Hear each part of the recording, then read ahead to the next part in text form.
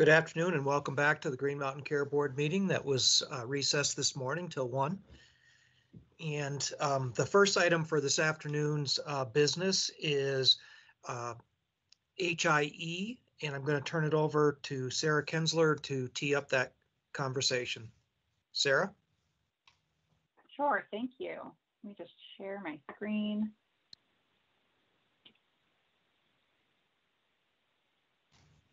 Folks able to see the slides?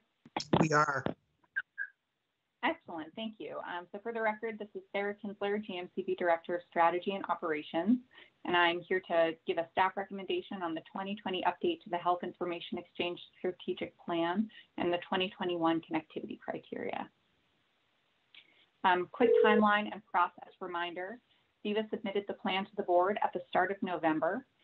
We held a special public comment period on this topic through the month of November and received one written comment. On November 18th, VIVA and VITAL presented the HIE plan and connectivity criteria, and I walked through the staff assessment of that submission. And then on December 1st, VIVA resubmitted the HIE plan with some minor edits. Today we'll hear a bit from VIVA about that resubmission, and you'll receive a final staff recommendation. Regarding the resubmission, following the board's discussion on November 18th and again on November 25th, VIVA resubmitted the HIE plan with some minor changes in 4 areas. And actually, we have Emily Richards, HIE Program Director at VIVA, on the line today, and she is going to speak to those changes herself.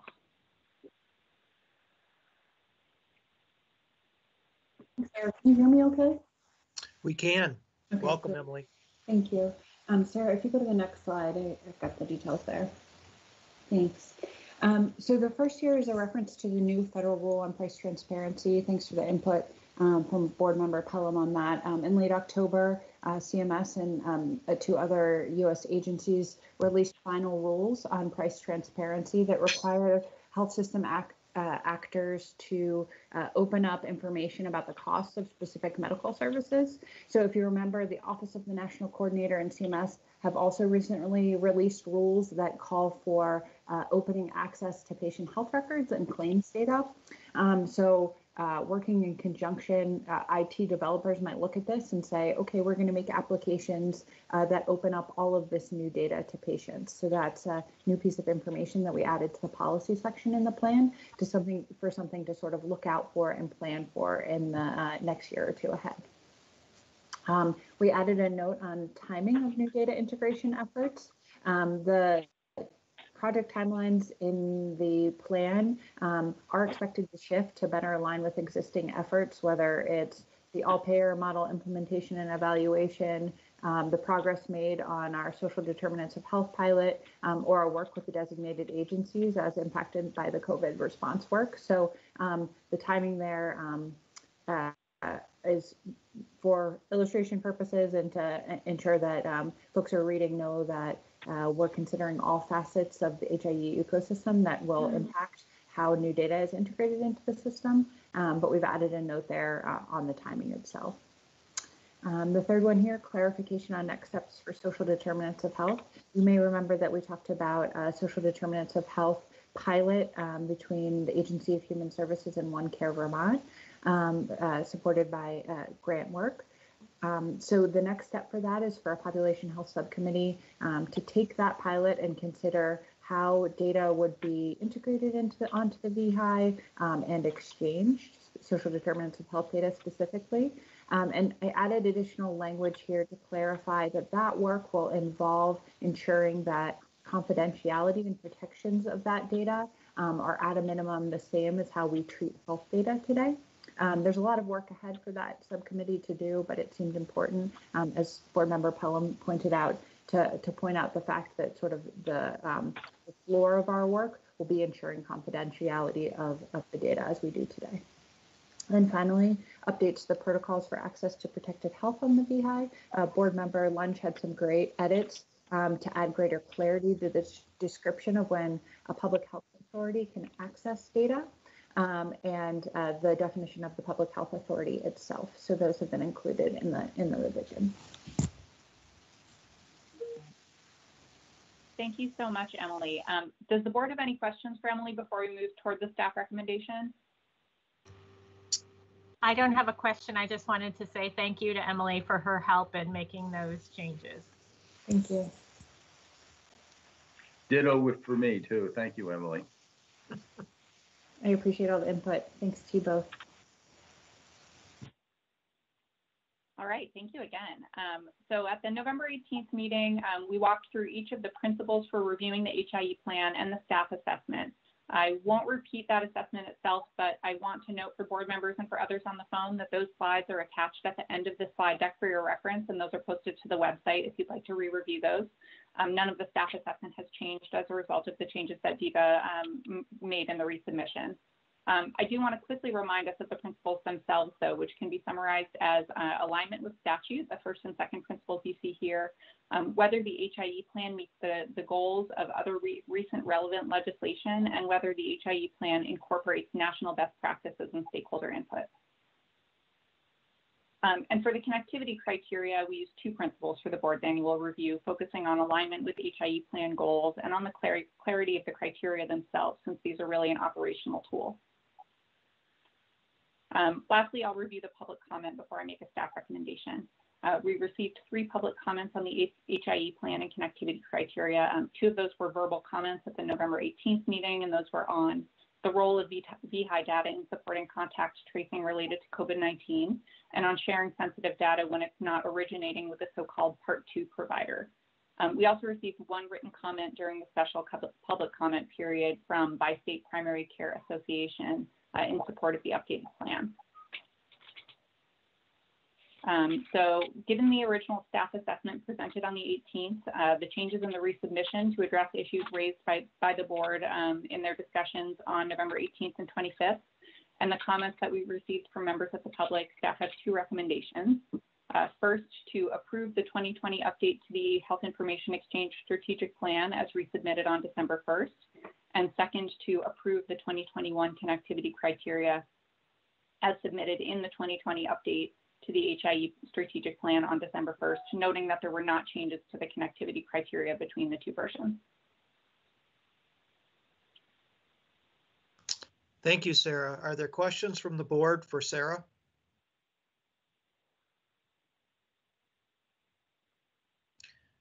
Question for our legal counsel. Would this need to be in the form of 1 motion or 2?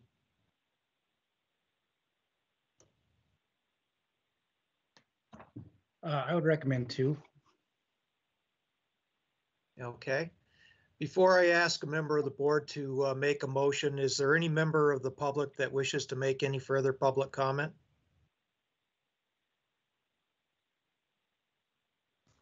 And I see that Mort Wasserman has his hand up. Hi, I just have a question about price transparency and its relationship to the Health Information Exchange. From my understanding, HIE is based on informatics standards, and I've not been able to find any mention of cost or price in those standards. It's a very clinically oriented tool to convey information about patients from one clinician to another. And because it has that, it also has the potential for one to extract information about it for health services investigations. But I don't understand that there's even a place to put dollars in the nuts and bolts, the information, the data, if you will, that actually go to the exchange. So my question is there?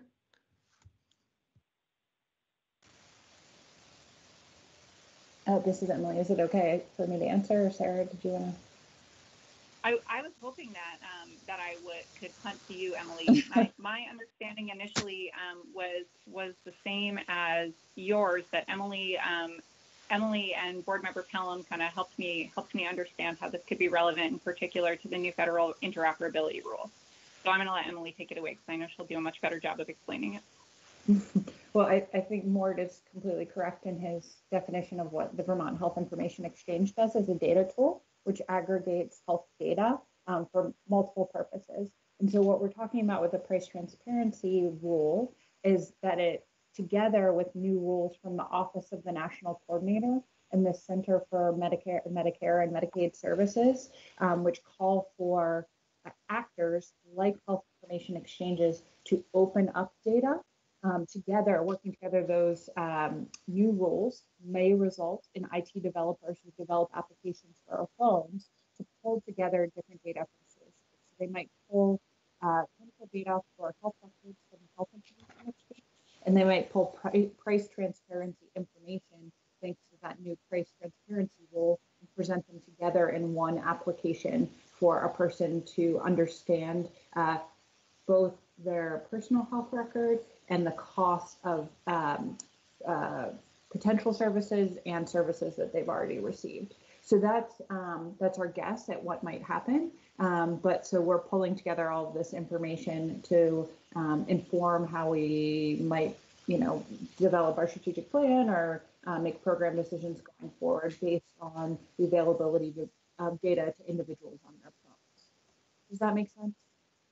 Yeah, but it sounds like a really big stretch. That's all. Just because they have to get the price information or cost information, and goodness knows those things are pretty strange from one place to another, from somewhere. They get them directly from the providers. Most practicing clinicians have no idea what is being charged when they submit, when they have a patient encounter. So it just sounds like there's a lot of groundwork to be done. And I was curious why it made its way into something that was a strategic plan for the HIE. That's all. But yeah, that's a good answer.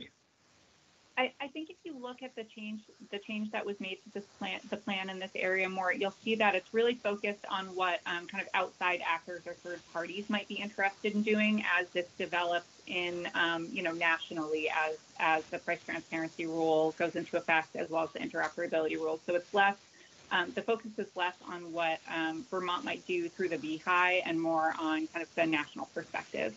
Got it. Thank you. Happy to follow up on that more, though, if after thinking about what you heard today, you have more questions. Okay, thanks. Thank you. Is there any additional public comment?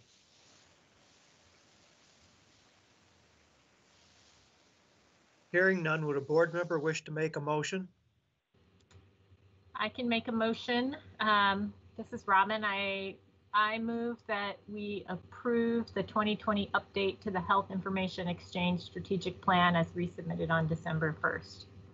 Is there a second? Second. It's been moved and seconded to approve the 2020 update to the Health Information Exchange Strategic Plan as resubmitted on December 1st. Is there further board discussion?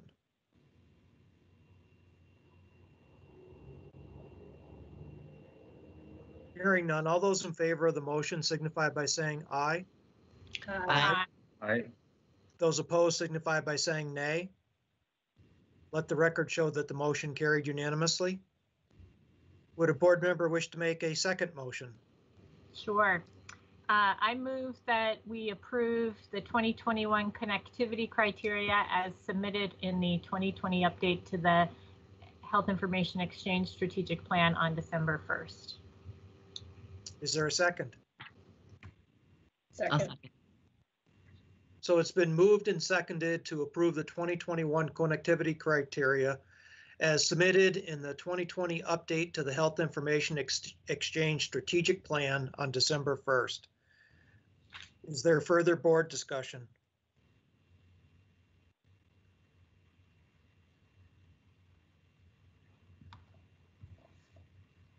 If not, all those in favor of the motion signify by saying aye. Aye. Aye. Any opposed signify by saying nay. Let the record show that the motion carried unanimously. Thank you, Emily. Thank you, Sarah. Thank you very much. So next, we're going to move on to a discussion on the ACO financial results, and I'm going to call on Sarah Lindberg to tee that up and introduce the panel. Sounds good. I'm just going to wait for the slides to pop up. Yep, Sarah, it's Michelle. I'm working on that right now.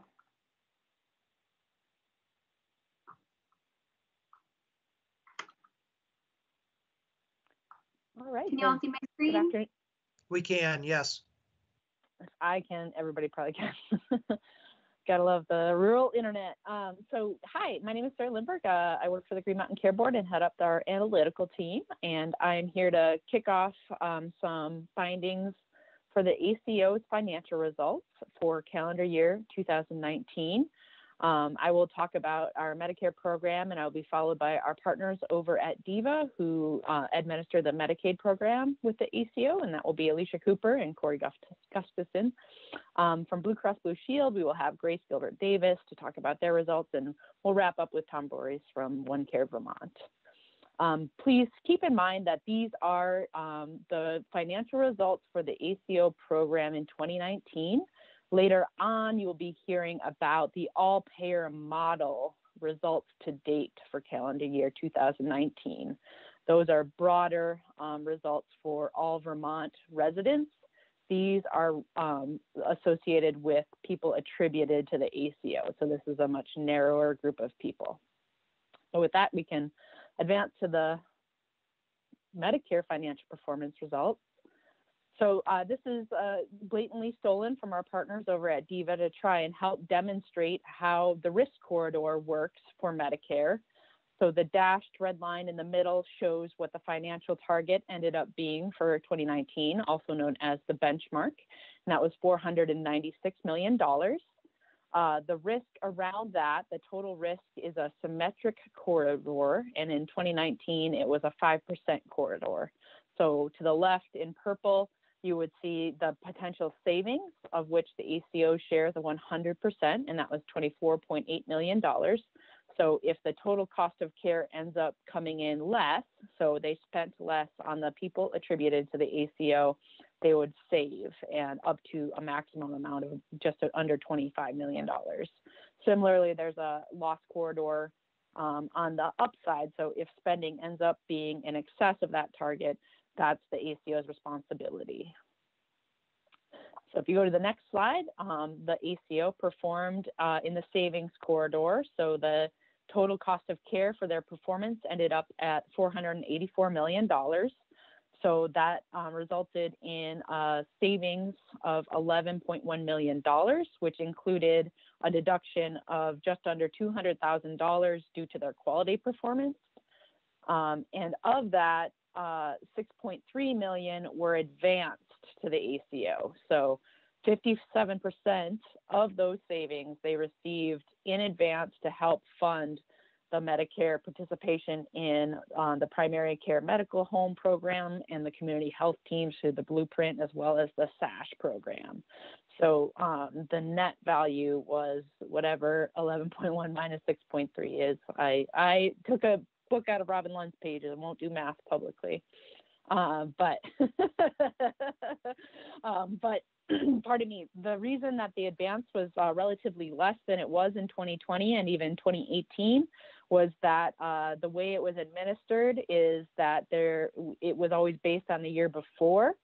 And because there was a 80-20 split in the risk sharing in 2018, they were only eligible to advance 80% of that value. So in 2020, we kind of changed the methodology a little bit because the cash flow to support that program can be pretty onerous.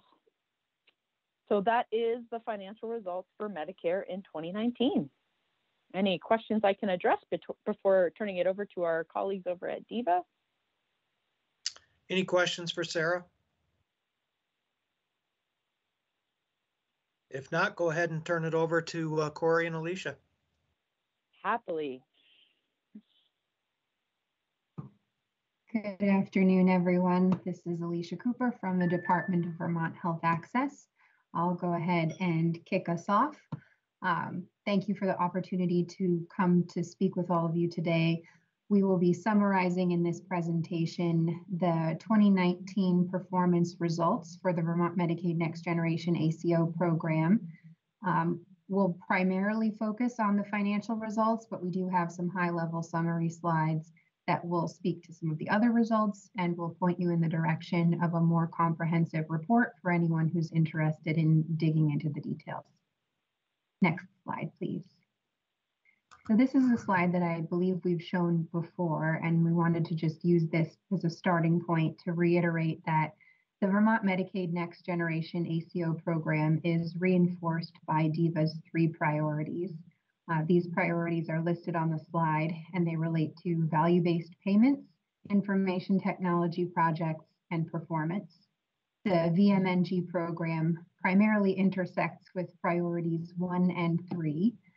It's one of the programs that allows Medicaid to be a more predictable and reliable payer partner, and is probably the largest program that Medicaid currently has for transitioning payments away from a fee-for-service construct and toward a value-based payment model.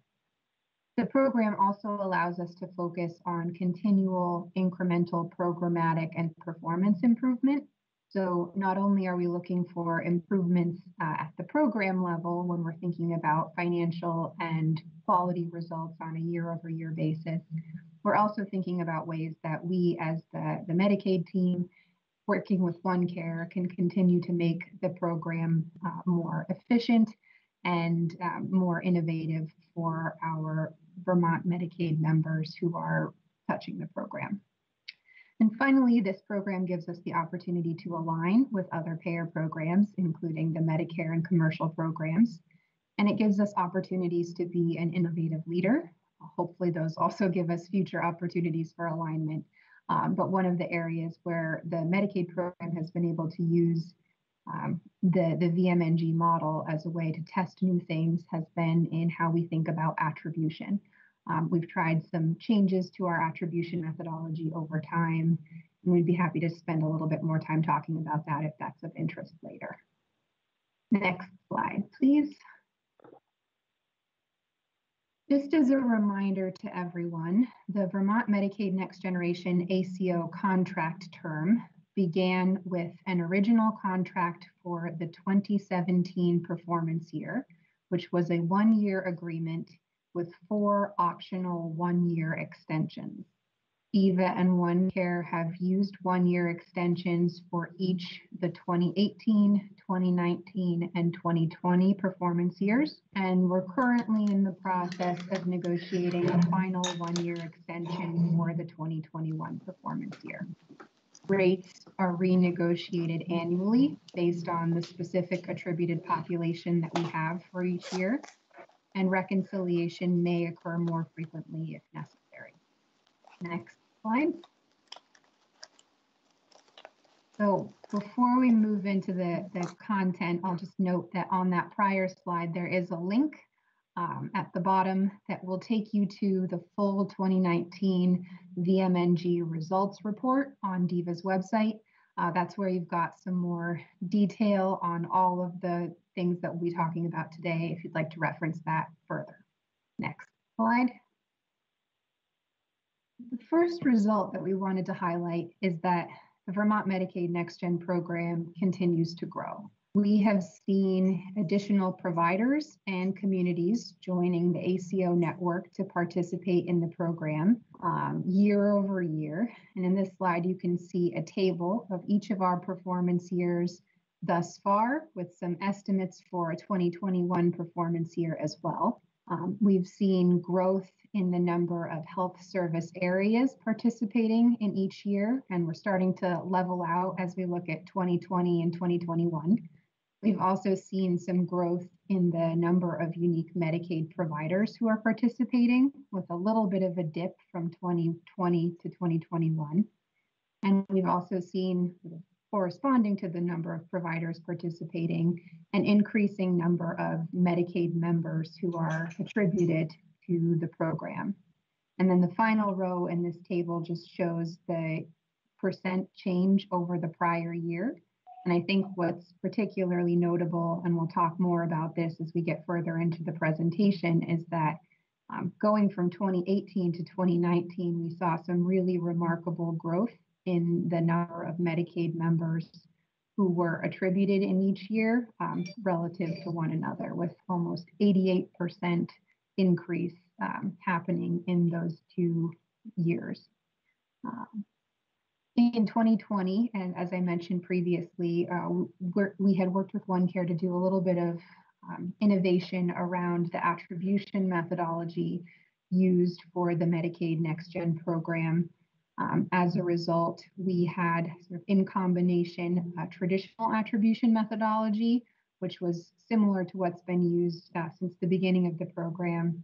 And then on top of that, an expanded attribution methodology that helped us bring some more Medicaid members into the ACO program that using traditional attribution approaches that align more closely with the Medicare approach would not have been considered eligible for attribution otherwise.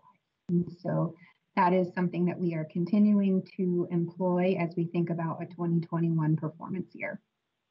Alicia, can I ask you a clarifying question on this slide? Certainly. So I'm just curious about the jump in the attributed members, whether that there's also a tie to an increase of people on the Medicaid program, or is it strictly just changes in numbers of participating providers? It primarily relates to the numbers of participating providers.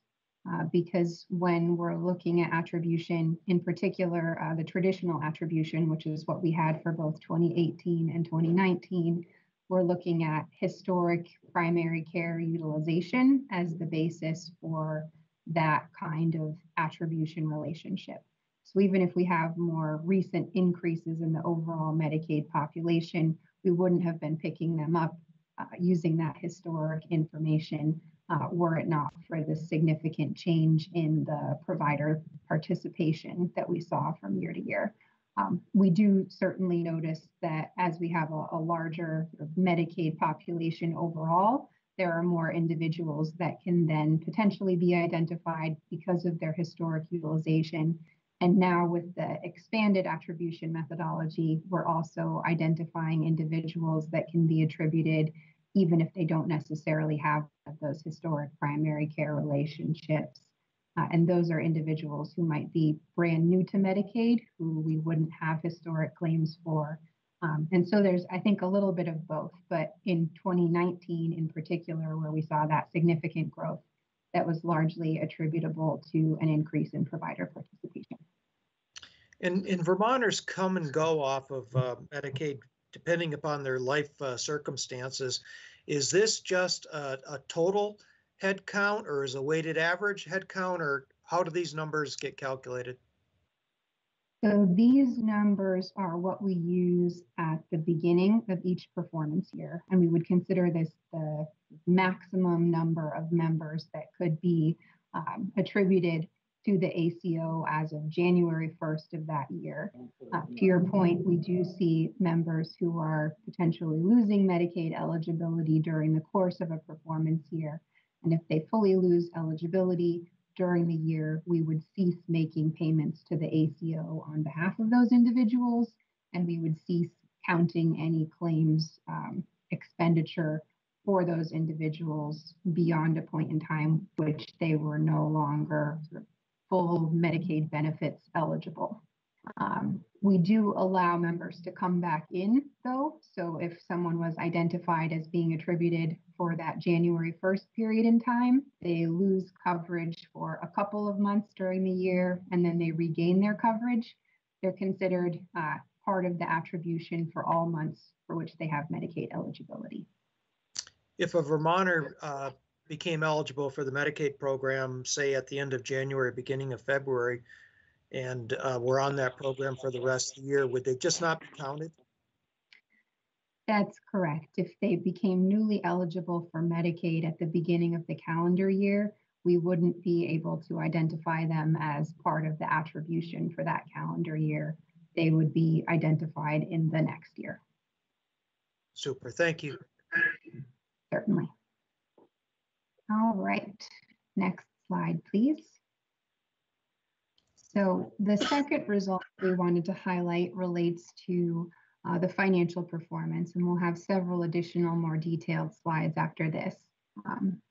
Overall, ACO providers and Medicaid shared in financial accountability for healthcare in 2019. DVHA and OneCare agreed on the price of healthcare services for the attributed population upfront, and the actual spending for those attributed members was more than what we expected in the setting of that price. Because OneCare shares financial risk with Medicaid, OneCare has to pay for a portion of the spending that's over the agreed upon price.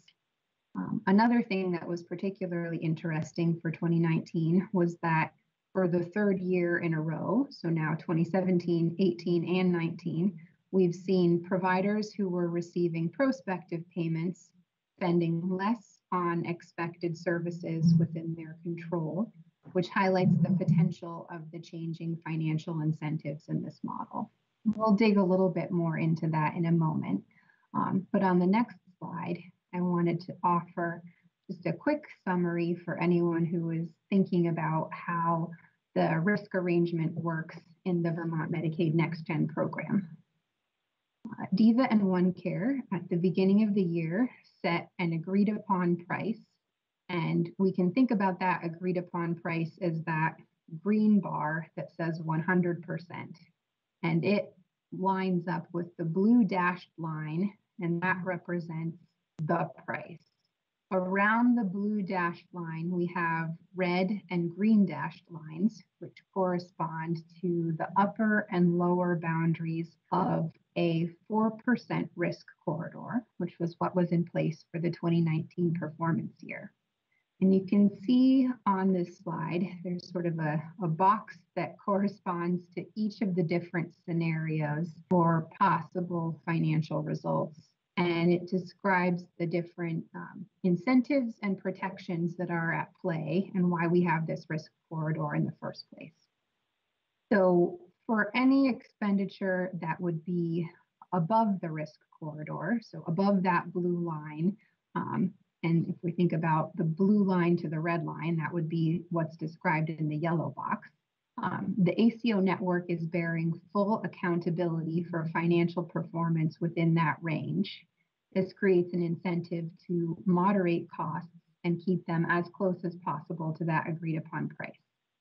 However, if financial expenditure goes above and beyond even that risk corridor, so above the red dashed line, DVHA is going to bear full accountability for any performance that's in excess of the risk corridor.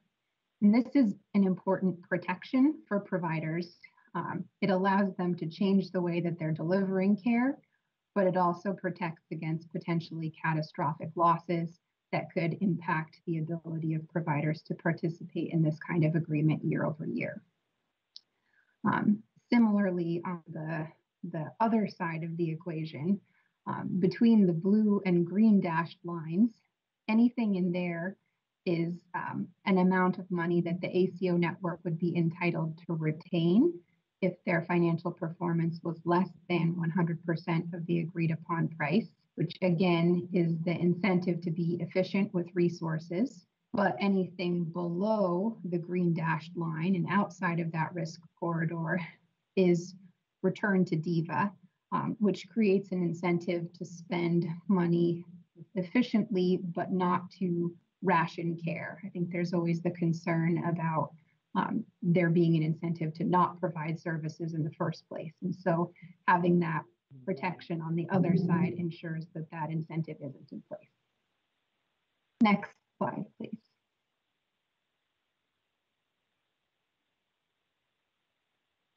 So as I mentioned, DVHA and OneCare agreed on the price for healthcare for the attributed population.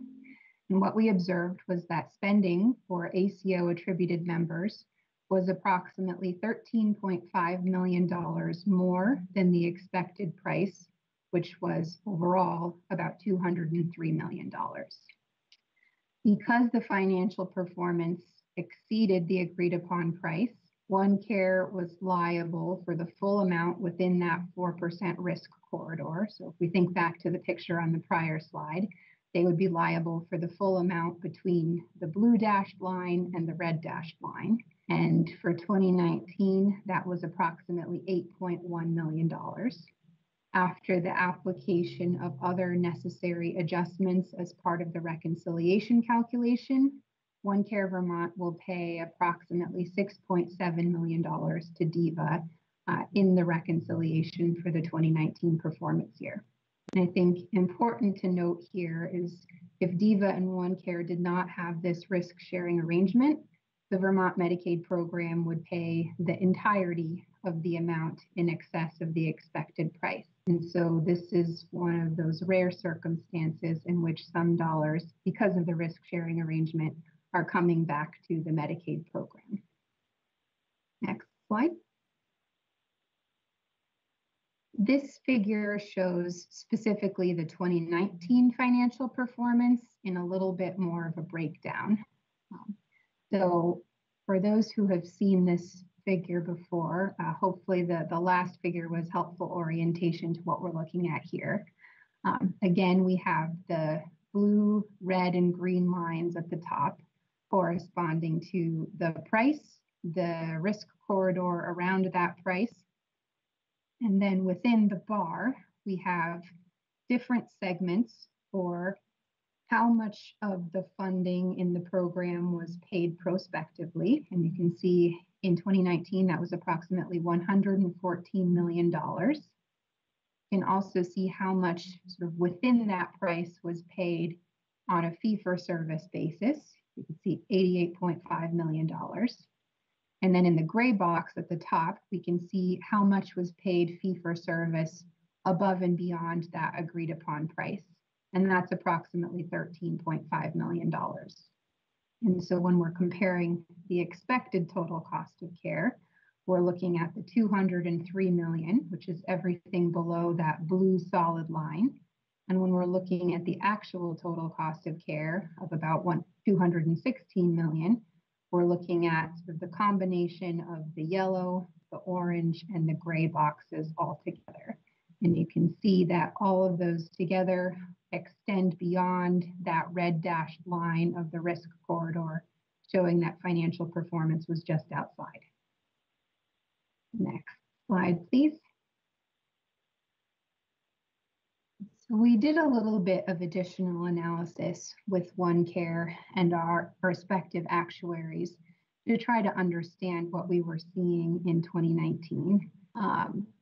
One of the things that was noted previously that I think is worth highlighting again is that the providers who were paid prospectively, so the providers receiving the payments in that yellow segment of the bar on the prior slide, spent about $8.2 million less than expected on services within their control. Conversely, providers who are paid fee-for-service, and that includes both providers inside and outside of the ACO network, spent about $13.5 million more than expected. And this highlights how the two different changing financial incentives might impact the delivery and the cost of healthcare. And we think that this is a particularly interesting dynamic, especially since we've now observed this several years in a row with our Vermont Medicaid NextGen program that makes it worth continuing to test this model.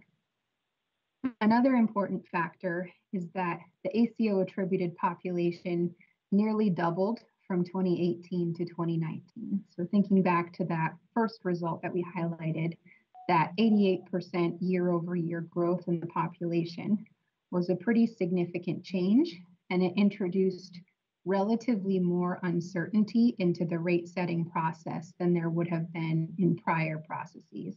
And that's because we're setting the rate based specifically on that attributed population.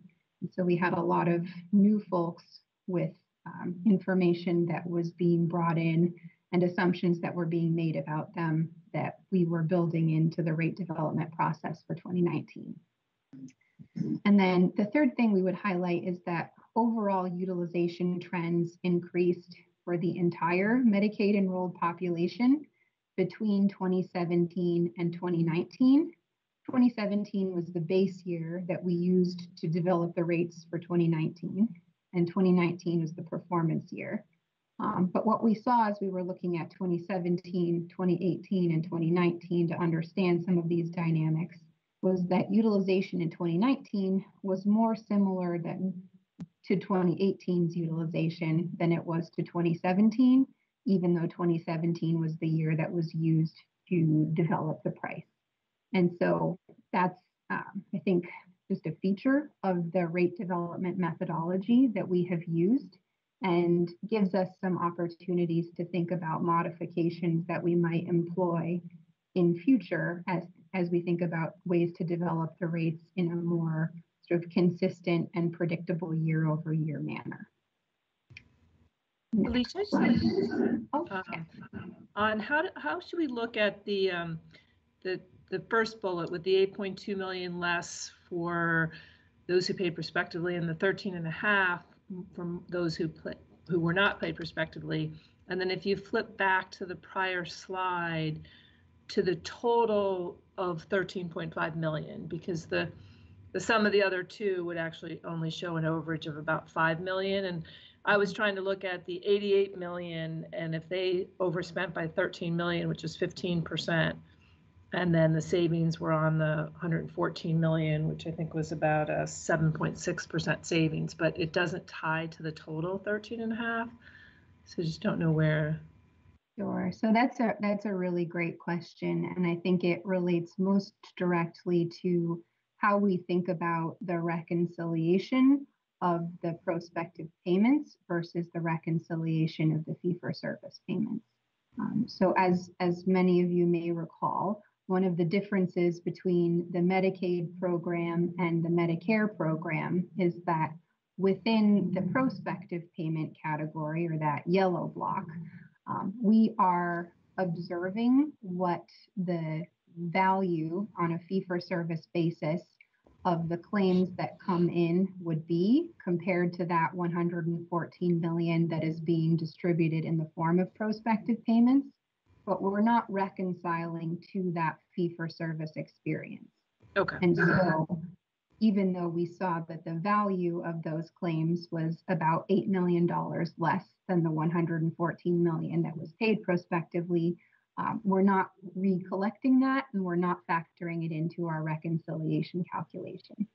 And so when we think about the 13.5 million in the total picture, that is almost fully apples to apples, the 13.5 million that we're seeing over on the fee-for-service experience.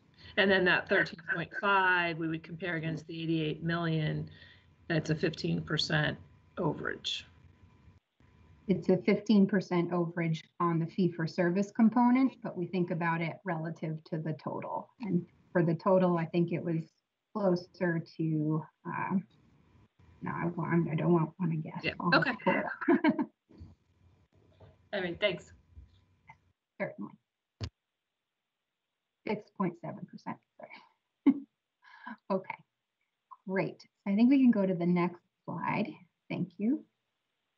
And this I won't spend much time on. This is more for everyone's reference, but we've had fun putting these stacked bar charts together year after year. And we have all three of the 2017, 2018, and 2019 performance years arrayed next to each other here for your reference. There's also a box with some quick statistics for the number of Medicaid providers and members, and for the total agreed upon price for each of those years. I think the key takeaway here, just visually, is that 2019 is a lot bigger than 2018 or 2017. We also had the risk corridor going from plus or minus 3% to plus or minus 4%. And so we had a widening of the risk corridor on a much larger number. And so just, quickly looking at the space between those red and green dashed lines each year, you can see that the corridor was actually quite wide in 2019 relative to the prior years. Happy to dig into this further if anyone wants to, but just wanted to include it so that you have it as a reference point. Next slide, please. So we'll wrap up with 3 more high-level summary results for you, and then a few concluding thoughts. The third result that we wanted to highlight was that the ACO performed well against their quality targets in 2019. OneCare's quality score was 95% on pre-selected performance measures, And OneCare demonstrated statistically significant year-over-year improvement on 5 measures. For those who may have participated in the October 7th meeting, the quality results were presented in detail then, and we have linked to those if you want to dig into them in more depth. Next slide, please. The ACO also extended their care coordination model to more communities and people in 2019. We've seen year over year a steady increase in the percentage of high risk and very high risk attributed Medicaid members who are receiving care coordination interventions under OneCare's Advanced Community Care Coordination model. Next slide, please. And the final result that we wanted to highlight was that DVHA and OneCare have continued to make incremental programmatic improvements. We work together to identify opportunities for improvement each year. And one of the key things that we focused on in 2019 was testing an expanded attribution methodology in the St. Johnsbury community based on Medicaid members' place of residence rather than their historic primary care utilization. This really was the foundation for broader thinking about attribution methodology changes that we implemented statewide in 2020 and that we are continuing to implement in 2021. Next slide, please. So to conclude, we just wanted to highlight a few of what we see as the benefits and opportunities for the Vermont Medicaid Next Generation program from the DVHA perspective. First, the VMNG program has given Vermont Medicaid more certainty in budgeting than it would have had absent this arrangement for the last several years. And that's certainly a benefit to how we think about our program and planning for the future each year. The program also allows for more revenue predictability for the Medicaid providers who are participating in OneCare's network, in particular those providers who are being paid prospectively. The risk corridor, which we've employed each year and we've seen some modest changes to in 2019 and 2020, ensures that there are both incentives to control costs and also protections for when actual spending is different from what we might expect. So we have kind of in combination this payment predictability and this risk sharing working together to try to build some more system stability over time. I'll reiterate that the prospective and fee-for-service spending patterns that we have observed in the first 3 years, though not conclusive at this point in time, definitely signal the potential of changing financial incentives. And we're interested to see what that looks like as we continue to look at this program for the next several years. Throughout the implementation of the VMNG program, we have seen incremental improvements in quality performance for our Medicaid population and changes in the delivery of and coordination of care. And finally, we think that the opportunity to continue testing this model and to continue improving how we think about our rate setting methodology to allow for additional predictability in the future are things that we're particularly excited about in thinking about our 2021 performance year and then potentially another contract or series of contract terms that would follow after this one. So I will stop there and happy to take any additional questions that folks might have at this point in time. Do board members have additional questions? I have a couple. Go ahead, Jess. Is that all right if I go? Okay. Thank you so much, Alicia. Appreciate it, as always. Could you go to slide 15 for a second? So just looking at this and hearing about the relative success of fixed payment over fee-for-service in terms of the total cost of care results that you had, I'm wondering, I mean, if you look back in 2017, a greater proportion of the payments were actually fixed payment, and it looks like over time the proportion of fixed payments is actually declining or stagnating.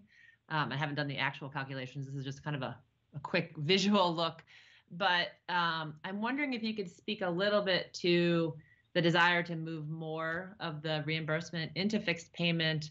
What are the services that are currently being paid fee for service? Who are the providers that are currently being paid fee for service? And given the successes in fixed payment, what is the goal for 2021? What is the proportion going to look like in 2021, and who's getting the fee for service? Can you just talk a little bit more about that? Certainly. So your observation is correct. We have seen a little bit of a shifting in the proportions from the beginning of the program to more recent years. I think in the first year, it was approximately a 1/3, 2/3 split for the fee for service and prospective payments, respectively. I think right now we're a little bit closer to about 45%, 55%. And so I'd say, I would certainly welcome input from OneCare as well on this discussion, because a lot of the split is really being driven by which providers in the network are electing to be paid on a prospective basis. And then the prospective payments that go from DVHA to OneCare correspond fairly closely to how those providers are then going to be paid prospectively by OneCare. What we've seen in the first several program years is that it's largely the hospitals that are being paid prospectively. We've also seen with OneCare's implementation of their CPR pilot, a number of larger independent practices that have been moving into the space of being paid on a prospective basis, which I think is a great trend and definitely represents some sort of opportunity as we continue to move forward in the program. I think the decision to be paid prospectively or continue to be paid on a fee-for-service basis is largely something that is determined between OneCare and their provider networks and their contracting processes. And so I would certainly defer to OneCare on the details there. I think another thing that we would say is that while we would absolutely love to see some more movement away from fee-for-service and toward prospective payments, there will probably always be some need to have a portion of the total price be allocated to fee-for-service expenditure, because our members have complete freedom of choice in where they receive services. And, for instance, a member who's attributed might need more specialized care at Boston Children's Hospital or something like that. Boston Children's Hospital is out of state and doesn't necessarily have a different type of payment arrangement in place with OneCare. So we would continue to pay them as we otherwise would as the Medicaid program, but then any expenditure that was accrued there for an attributed member would be counted as we're calculating this actual total cost of care for the attributed population.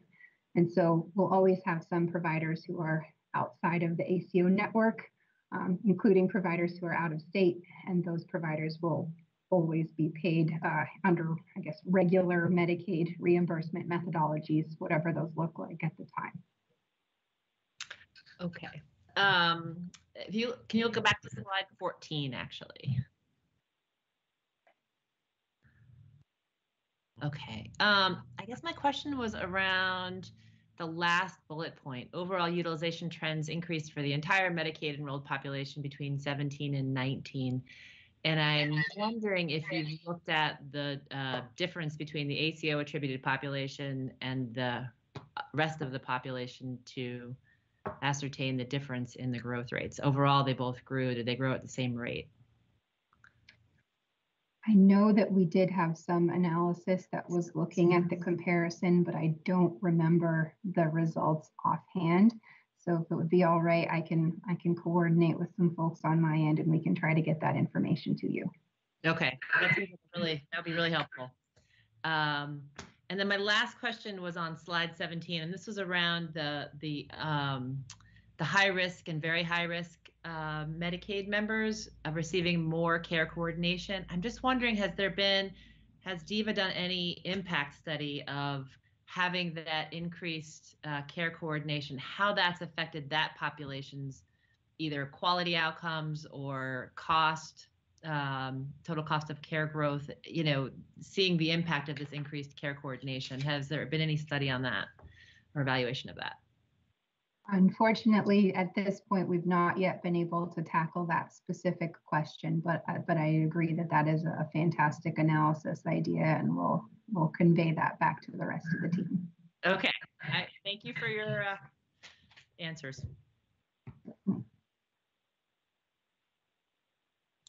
Other questions from the board? This is Robin. I just had really just an observation, which is I'm sure this has probably gotten more attention in legislative circles, but I do think it's interesting that in addition to providing more certainty for providers that are receiving fixed payments, that the program has also given the Medicaid program as a whole more certainty in budgeting. When I worked at the legislature, which is now getting to be ancient history, it was not uncommon to have $10 to $30 million Medicaid shortfalls. And it seems like I have certainly, not that I'm following the blow by blow in the Medicaid budget these days, but I haven't been hearing those sorts of numbers. So I think that's a very promising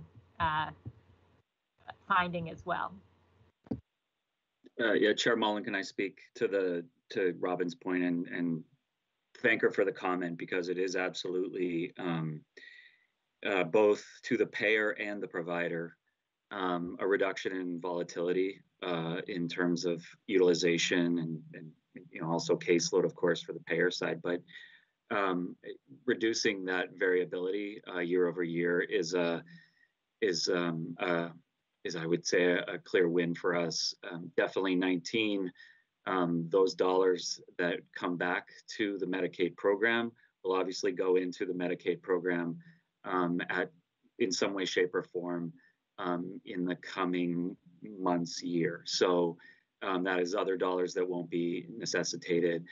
I think that our efforts around getting more into value-based payments really speak to that as well, because that, I mean, as Alicia referenced, we're probably never going to get to 100%. And in fact, when we first in 2017 considered the program, said we'd love to be 100% value-based payments, and realized pretty quickly there needed to be some dollars outside. But I would, to board member Yusufer's comments about the fee-for-service versus the prospective payment, that the overages, there is analysis being done and has been done about where is that overspend, and in large part it is those non-part of the network providers. A great example is Children's Hospital and other providers that there are some in Vermont that could be but aren't, and so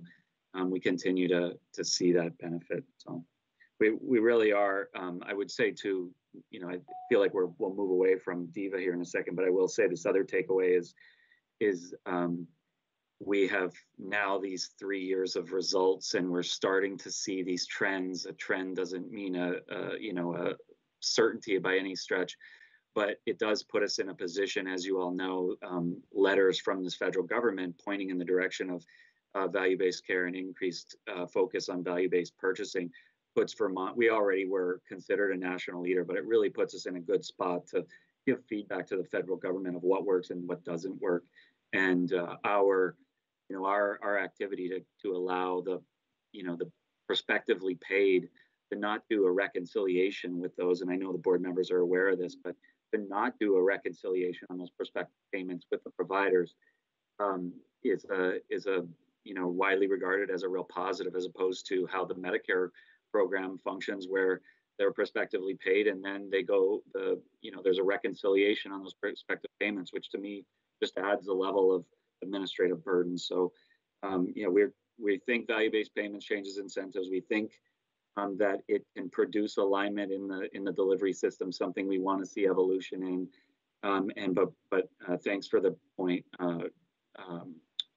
board member Lunge, that reduction in volatility and predictability in the dollars flowing through the healthcare system is really something we think is good for all sides. Thank you, Commissioner. Robin, did you have other questions or comments? No, I think everyone beat me to the punch, so I'm good. Thank you. Is there any other questions from board members? Yeah, I have one. Jess beat me to the first one, right on the money. But I'm just wondering, kind of over time, as DEVA went into the legislature for the 2021 budget session, they specifically said that reimbursement rates wouldn't be raised except for where they were federally mandated. And so I'm just wondering about the relationship over time between fee-for-service and fixed prospective payments relative to reimbursement rates. I would think that if reimbursement rates for fee-for-service were constrained, that might push more people into, or more providers into, fixed prospective payment arrangements. But I'm wondering if you have any insight into that dynamic and the tension in that relationship, given the 3 years you have under your belt. Yeah, it's an excellent column or strand of thought to apply to this. I mean, the long-term vision is to get away from using the fee-for-service system as a backbone for what we put into the healthcare system. That would be a great place to get to. I don't know that we get there, in the next 2 years, but it's something I think we aspire to, and I think we can. We've started to think about it with more reality. I think one of the points you're making, though, and intentionally or not, that there is a point about if the federal government, and this is kind of what I was getting at with the point about the federal government highlighting value-based purchasing and value-based care as a priority of theirs, at some point along the way, it is possible that even the federal government drives towards, I'm just going to use an analogy here to make it simple for everyone, that the weather inside value-based arrangement is better than the weather outside. We've already seen bits of this executed by the federal government, but it's something we're also considering. I don't have, here's the timeline or here's exactly how, but it is something, to your point, I think, Member Pelham, that,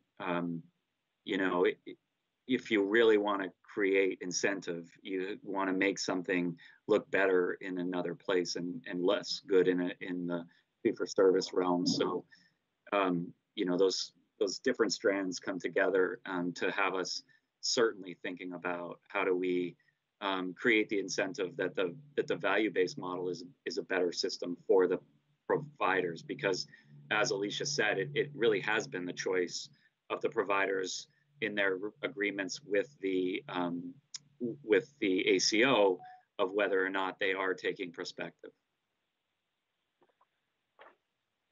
Well, it might make me feel more kindly about the cost shift.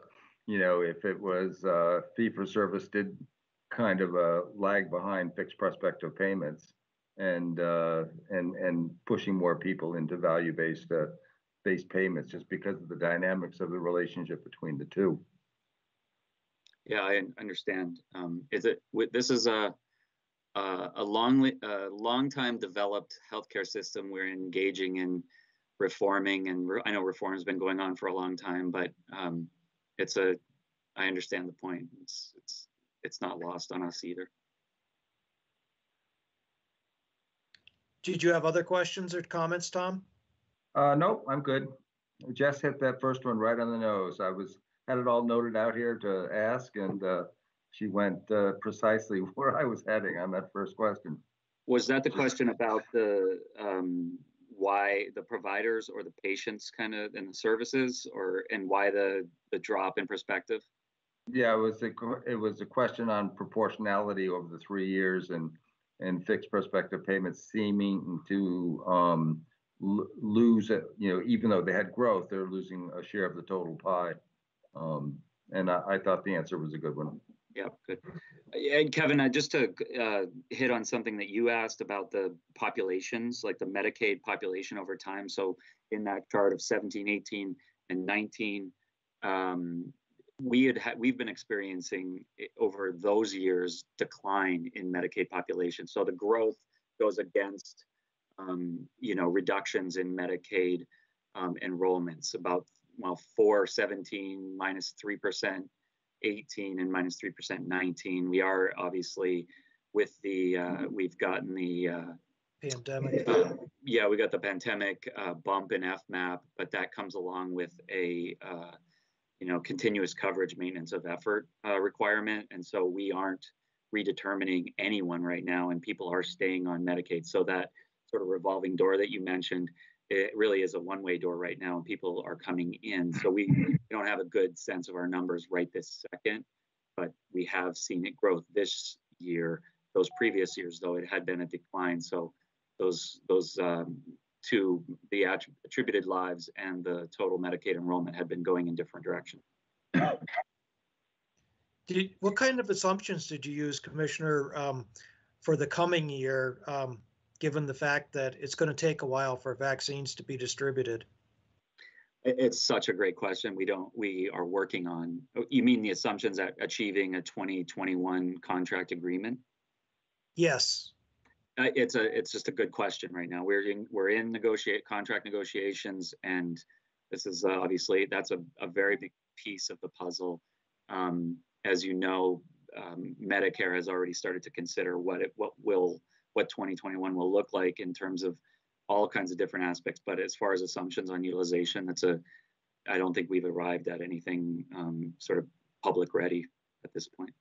I didn't know if you had a better forecast than what we have seen, but it's such a really look into a crystal ball and such a crap game. It's just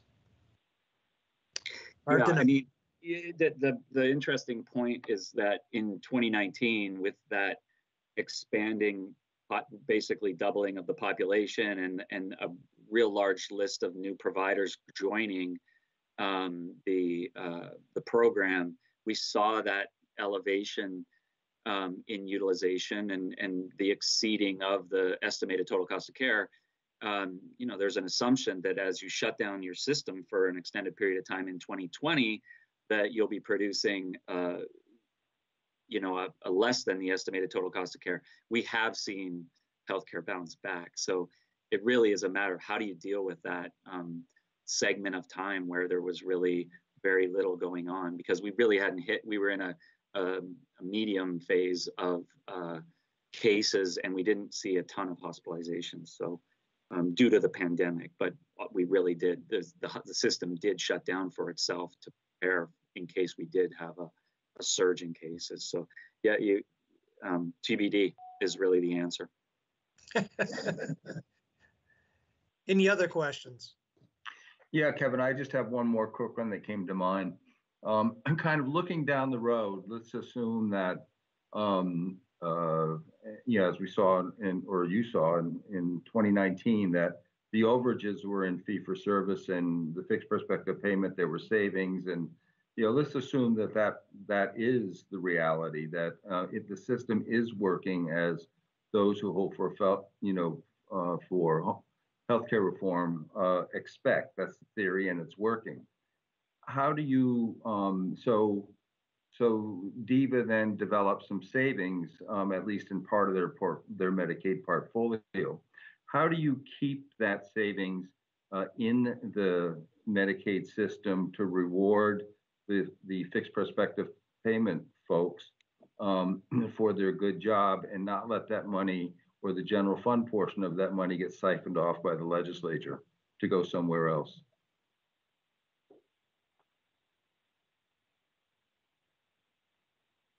You're on mute.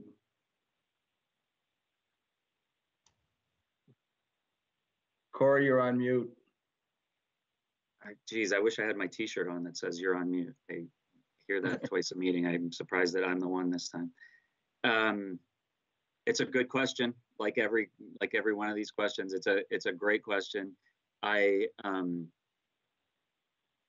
believe that it depends on the legislature, first of all, right? Who's there and who, I think that the legislature has been really great at understanding where we're trying to go with this program. I think that they've also there just is a reality of state budgeting.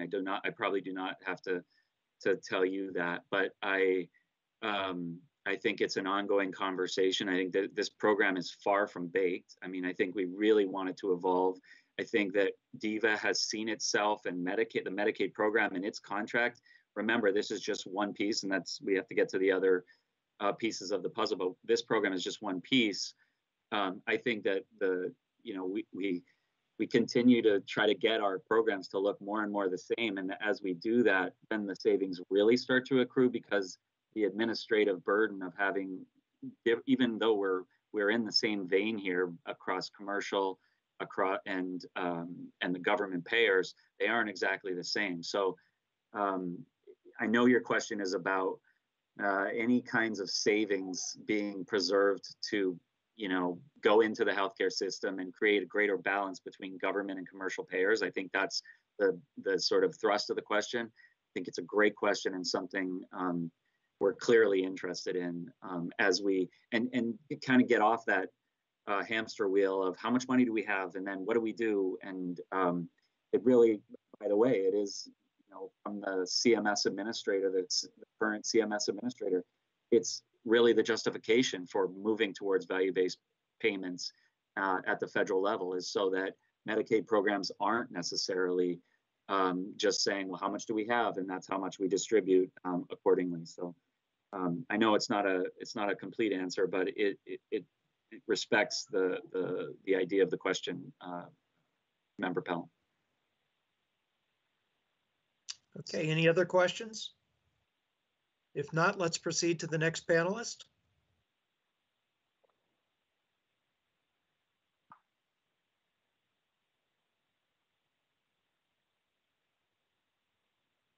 Grace, are you available? You might have to unmute. I'm not sure if you've dialed in.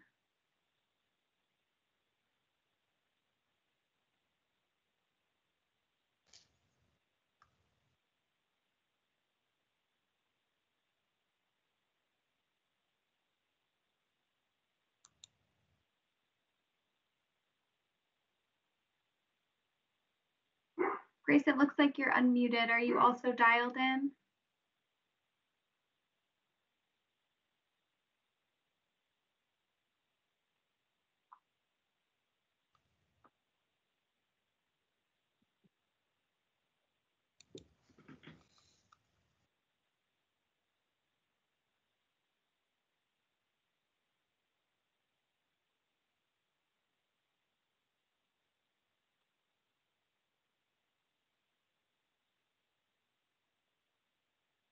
Looking to see if anyone else is on from Blue Cross. Just confirming we're not having connectivity issues. I did hear the governor's press conference had some issues with Teams yesterday, so I'm not sure if we're running into that again. I seem to be the culprit. Every time I present, we have some sort of issue. So Grace, are you able to speak, or anyone from Blue Cross for that matter, just to see if we can get through?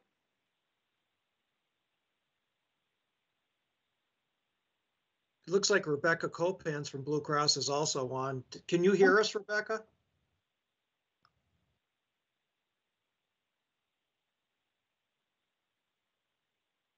This is Sarah Teachout. Hi, Sarah. Hi there. I'm texting Grace to see if she's available. I don't think you would want me to give this presentation because I honestly, it's not an area that I have prepared at all. I could read the slides to you, but I don't think that's what you're looking for. Okay, it looks like Rebecca can hear us also, but she can't get through either. Maybe that's the issue that Grace is running into. So why don't I pivot? Okay, perfect. Do you mind if we have Tom? Well, let's make sure we can hear Tom Boris from OneCare. Tom, are you able to get through? Well, can you hear me? Yeah, all right. So, yes. So then maybe what I'll do is I'll just pivot. We'll do, OneCare only has a couple of slides, but we'll see if we can get Grace back and then we can kind of go backwards if that's okay with everyone. Sounds like a good plan. Okay, all right, thank you. Tom, let me just advance to your slides. Hang on just 1 second. Thanks. So hi everyone, Tom Boris, Vice President of Finance for OneCare Vermont. I'm leaving you with really just two kind of simple thoughts that I think were important. The first is really just to say that this value-based care stuff and the settlements are extremely complex. And I think for the benefit of us all to really explain what it's doing is important here. So to me, this is all value-based care at work. And the slide that I prepared has 2 lines. The blue line is our targeted growth over time. I use the 3.5% compounded just to stay consistent here. But if this is the goal of healthcare cost growth, while these settlements feel really complicated and we have things like risk corridors and sharing terms and mix of fixed payments and fee for service, really what these settlements are reconciliations back to what we hope is this stable trend over time. And this is how we actually, despite the complexities of it, build stability into the healthcare system across the state. And I just think that's a really important factor for both this board, but also members of the public listening as well, to understand that when we set these total cost of care targets, it gives all of us, the state, the ability to dictate what that blue line looks like. And at the end of the year, when we settle to it, we're reconciling to a more stable and predictable healthcare cost curve, which we hope benefits from us all. This is an oversimplified example to prove that point. You do have other factors that are important in it overall. But I did want to just start with that and show this visual that I often think about, but don't really have an opportunity to share very often. So I took the chance today. Next slide. And then this slide here is designed to just answer the question, what happens to the shared savings if earned? And then how does OneCare fund shared savings losses, rather, if owed back to the payers?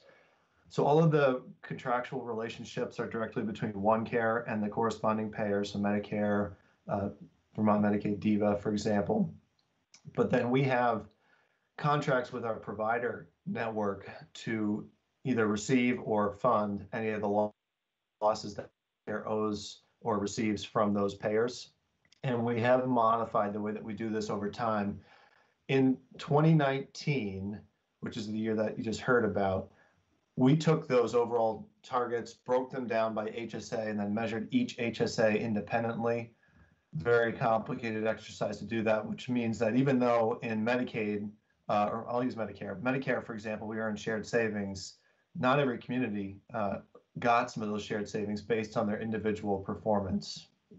Where we're headed in 2020 and beyond is a different model that's a much more system-focused model where if there are shared savings earned, everyone gets a piece of those dollars, and if there are losses owed, everyone contributes, so we all hopefully rise together over time. Next, we have the sharing model within each HSA. So we really always broke down spend by the hospital or health service area. Through 2020, the hospital was identified as the sole risk-bearing entity for their HSA.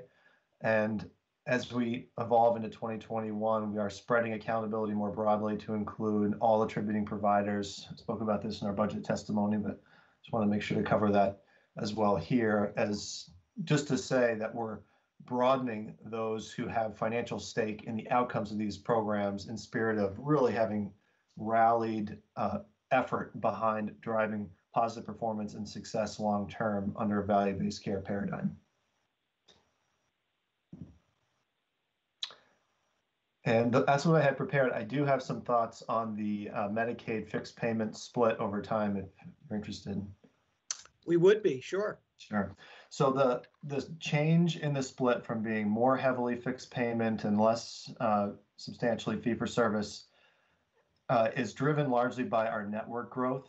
And what has caused the shift to move back towards a more 50-50 split is the inclusion of attributing providers that are not receiving a fixed payment.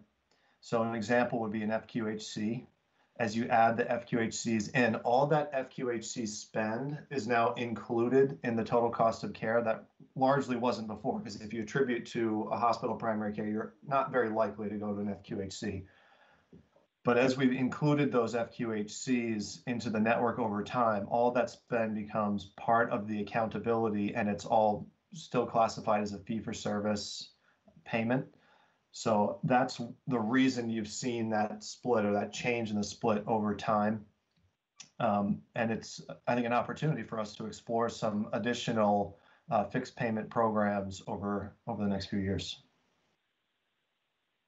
Would there have to be changes at the federal level that would allow that to occur, Tom, or can we do that now? I don't believe so, but I'm not the expert on the federal regulations for FQHC billing. Diva might have some thoughts on that as well. It's an area that we've explored a little bit, but it's something I think we have an eye on downstream.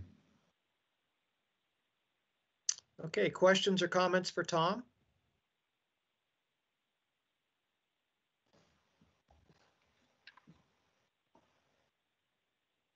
Hearing none, let's see if we can hear Grace.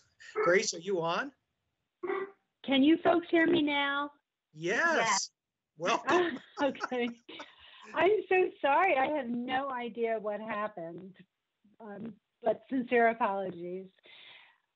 So for the record, my name is Grace Gover Davis, and I am just approaching my 8th week in the position of Corporate Director for Healthcare Reform for Blue Cross Blue Shield of Vermont. And I'm delighted to be here today to discuss the financial outcomes of our 2019 relationship with OneCare Vermont. Next slide, please.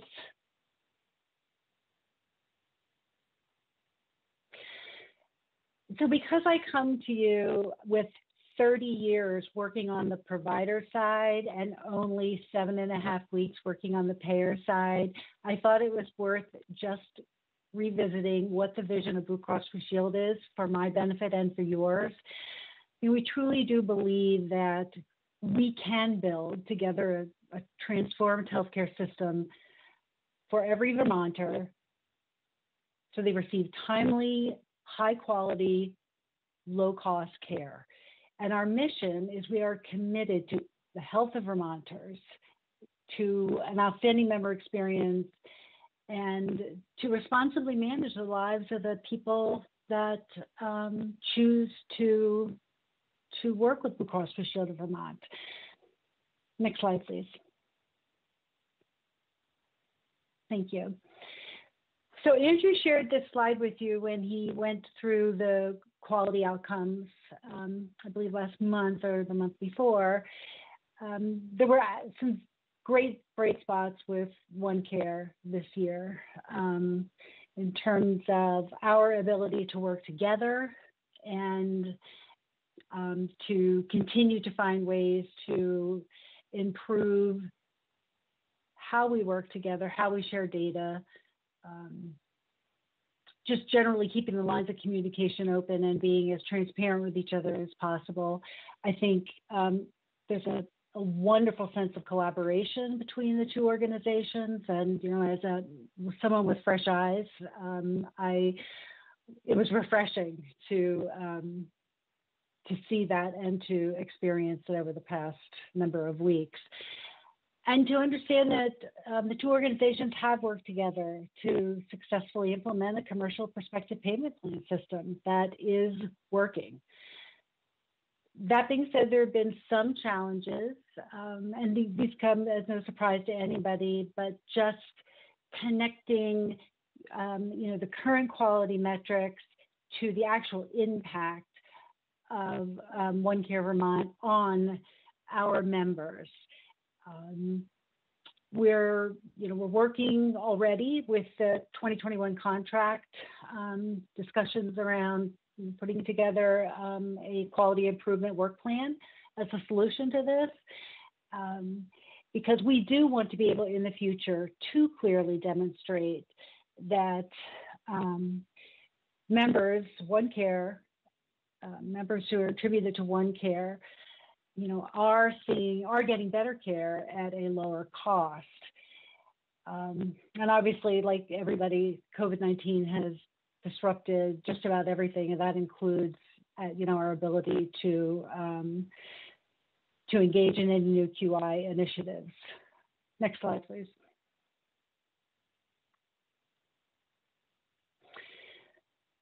So these results are for small group and individual members.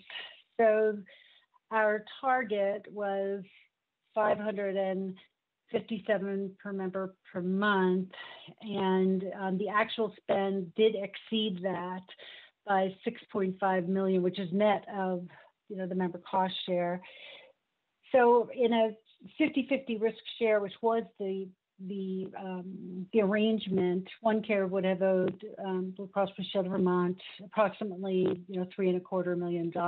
But there were some data challenges prior to my onboarding with the organization that I understand impacted Blue Cross's ability to get data to OneCare in a timely fashion. And so as a result of that, we agreed to shift to a shared savings arrangement only for 2019.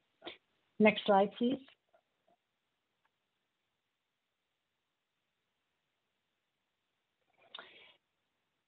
So to summarize, after normalizing the results of the QHP population, and to better understand normalizing, I'm not an actuarial, and it's not in my plans to ever be one, but as I understand it, the way we did this was to limit the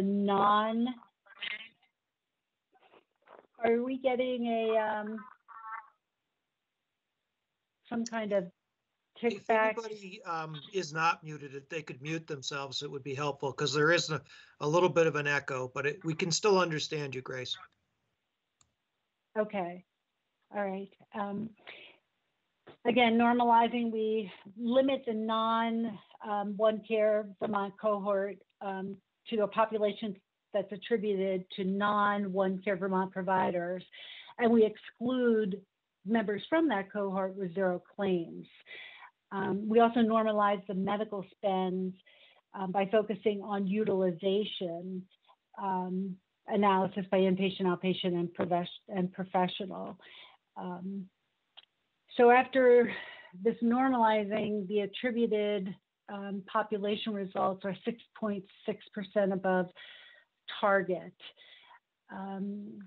Our analysis indicates that roughly 2% of this overage is related to adjustments to premiums, approved premiums by the Green Mountain Care Board. And that the remaining 4% is unique to OneCare Vermont attributed members, and we'll talk about that a little bit more in the next slide. The data challenges that I mentioned in the during the aforementioned slide don't seem to have affected these outcomes. Next slide, please.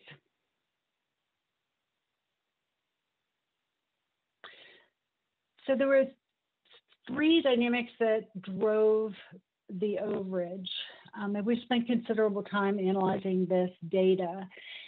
So there were significantly more E&M and mental health substance use disorder visits than we had anticipated. Interestingly, a higher use of urgent care visits, which did not equate to a decrease in emergency department visits. And actually, there was a slight uptick in the cost of emergency department visits. That's a deeper dive that we'll be working on. And then we found that the PT services that were utilized were either more costly and or more intense. And of course, if they're more intense, they're going to be more costly. There were some downstream effects. Adolescents who are attributed to OneCare received WellCare visits, encounters at a much higher rate, which, in our current environment, I think is a good sign. It's a good trend. But otherwise, additional office visits are not yet showing or translating into reduced gaps in care. the urgent care use, as I mentioned, did not reduce ER utilization. One of the things we are going to do after reviewing these results with the OneCare team is we are going to look at the data across HSAs, because we know that access to primary care providers in the rural settings in Vermont can be challenging. There's only so many acute visits that are left open in a provider's morning and afternoon block. And once those are filled in the morning, and generally, by 8:30, those visits are filled, those acute visits are filled, then either the patient will make the determination or the provider will encourage them to seek out, urgent care. So we're going to be looking across it to understand better why we didn't see a decrease in ED visits. Next slide, please. We really enjoy working with OneCare. It's a great team. They're passionate about the work that they're doing. We know that we're all on a learning curve. After we discuss these findings, we're going to dig deeper into the data. So how much more of the office-based care was proactive and preventative? That's a question that was asked. We don't have an answer for that yet. Again, how does urgent care use differ across the regions? And we need to understand, is the increased physical therapy expense tied to unit costs, or is it just that the services are more intense? That injuries necessitated more intense and prolonged care. That is what I have for you. I am here to answer any questions that I can, but I will be honest with you. I'm not well-versed enough to probably provide a lot of specifics, but we will be very timely in follow-up with any questions that I cannot answer.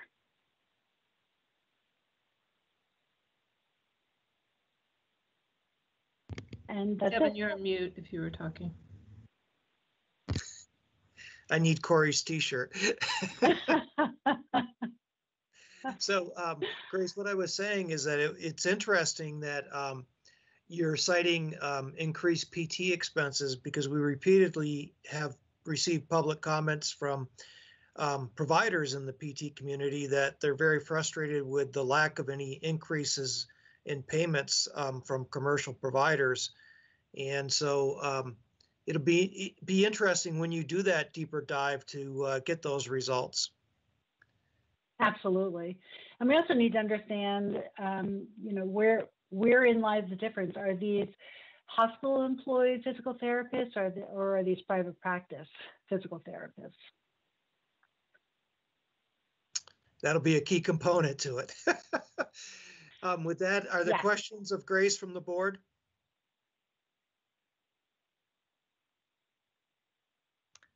I'll go.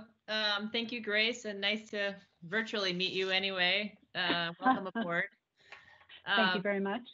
So a couple questions. One is about scale. We know that scale is such an important component of the model's success. And so I'm wondering what role Blue Cross Blue Shield can play in increasing scale. I know we've had conversations around the self-insured market and all that, but I guess given that we're talking about the small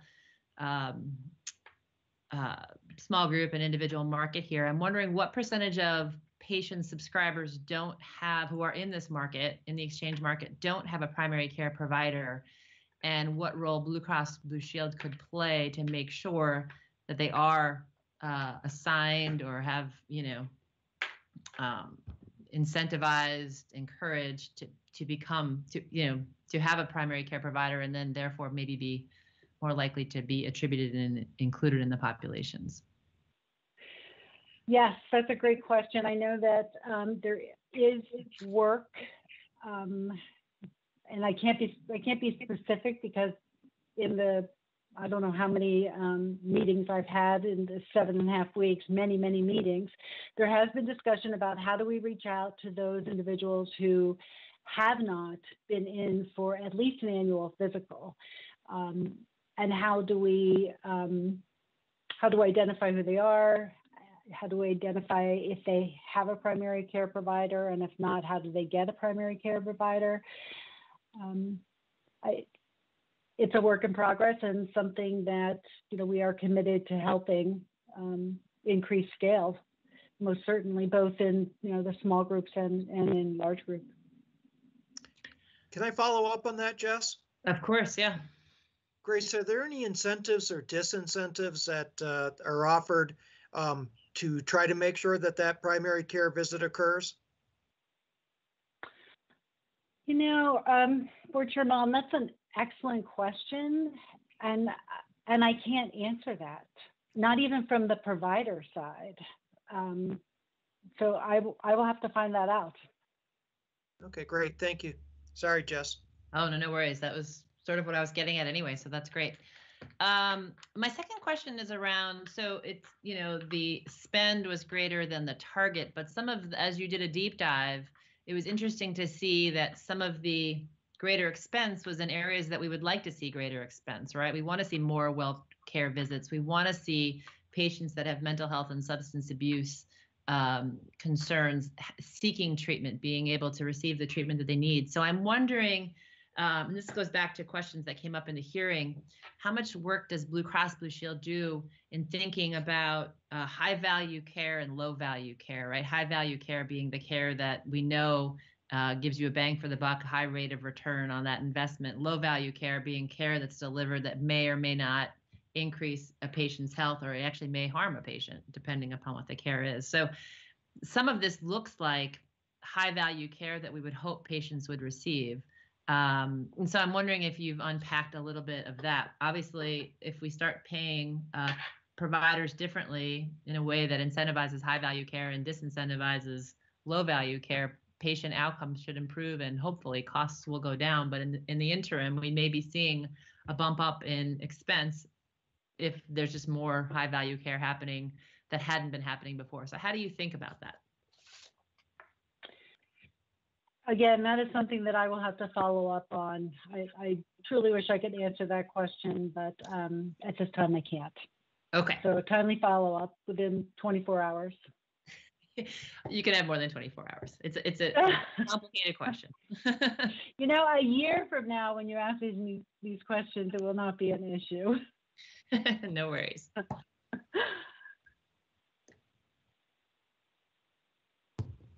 Other questions? I have a question if you're done, Jess. I'm done. Thank you.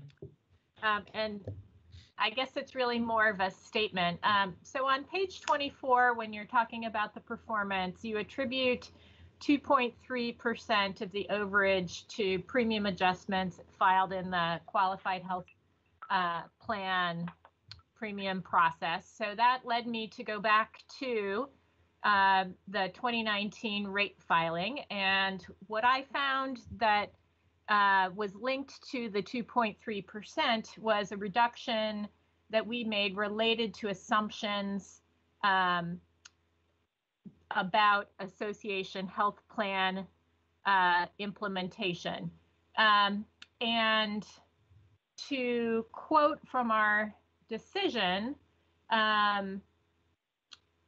the reentry of AHPs into the insurance market was on the horizon when well before Blue Cross developed its rate.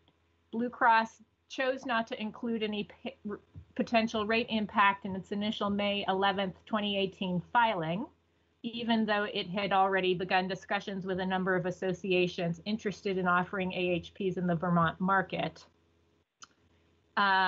But then 5 days prior to hearing, Blue Cross amended its filing to include what it projected to be a significant rate impact from the migration of the small group population to the association health plans. And what we basically found when we analyzed the arguments and data that Blue Cross provided was that Blue Cross had not proven its case in relationship to the migration of association health plans. And so that, combined with the fact that when we look to what to what actually happened, which was that Blue Cross was actively marketing association health plans to small group members to pull them out of the market and into the association health plans. I really don't think the statement on slide 24 is factually or legally accurate. I think it's really a public relations statement. And so I think that for me personally, I would really like to request that this slide be updated to be more accurate. I think it's fine to indicate that, you know, Blue Cross didn't get everything that it asked for in its rate filing, but the reason it was not approved is because the case was not made. In addition, I would also like to point out that in our 2019 decision of the ACO budget, the conditions on the ACO related to the commercial marketplace is that the OneCare provide the board with an actuarial certification for the commercial benchmark, stating that the benchmark is adequate but not excessive, and we did receive such an actuarial certification. So I think really part of what, in looking at the benchmarks versus the premiums, we have purposely left open, given that we're deciding the premiums in July and deciding the ACO budget in December. And quite frankly, the Blue Cross contract has never once been finalized prior to our decision making on the ACO budget. We leave it open for negotiation to ensure that when you get the attribution in the individual and small group market, that you're able to negotiate a benchmark that reflects that population, given that you have much more up-to-date information in January than certainly we all had in July. So I absolutely do not expect you to be able to respond to this, Grace. And I apologize that you are the messenger that with this No, slide. that's fine. That's fine. You're educating me. I really just want to object to that statement on the slide and ask that it be corrected. Duly noted. And thank you for the feedback. You're welcome. Are there other questions or comments for Grace?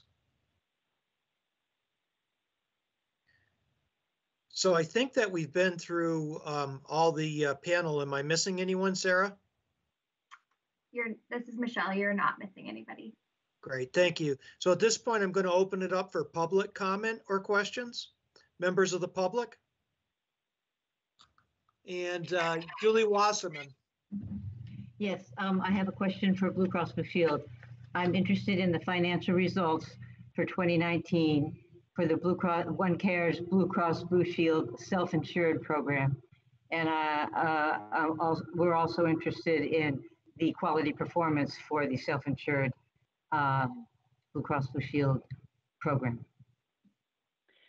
And Ms. Wasserman, I am apologetic again. I will have to follow up and get that information for you.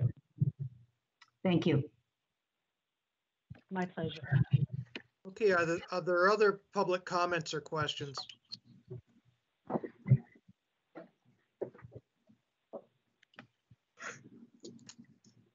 And I see that Susan Aronoff has her hand up. Good afternoon, Mr. Chair, the rest of the board, everyone, staff. So I have one follow-up for Blue Cross, and I just want to echo Julie Wasserman's request for the self-insured information and hope that that gets presented to the board as well, because I think it's really relevant.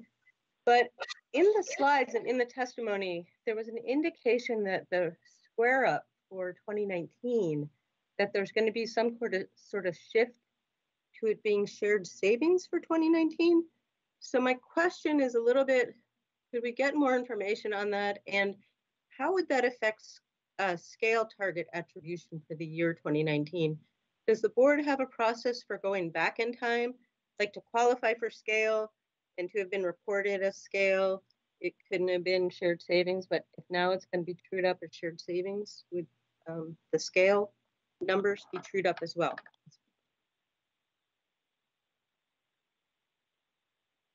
And I do have questions about the other presentations, but I sort of just wanted to take the Blue Cross one first. Well, again, if you ask me these questions in a year, I will be able to answer them promptly and with full knowledge. I'm definitely hearing, and I too am interested about the self-insured piece. And so we will come back to the board with that information.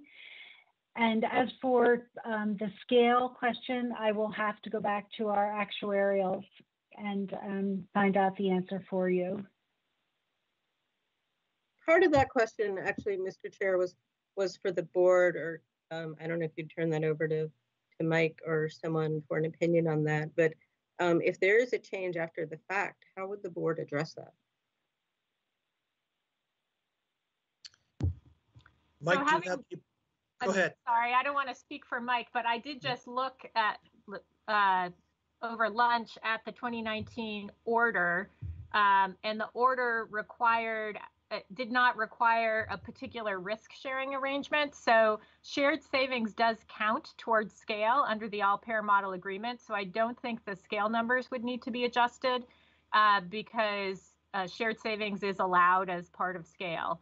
But I would defer to Mike. I don't think there's a direct contradiction to the order itself.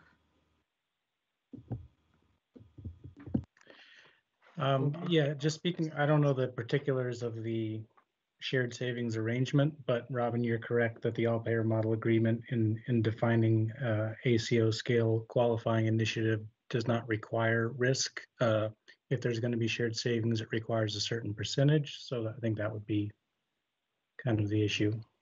But I don't remember the specifics of the arrangement. So. But will there be some sort of I guess what I'm wondering is, does the board have a mechanism for a retrospective review if it turns out that whatever the arrangement was that was agreed to in 2019 is then changed on true up? Does the board look to see if it does comply with its orders and terms? Yeah, I don't know what order you're referring to. Obviously, we report scale to CMMI.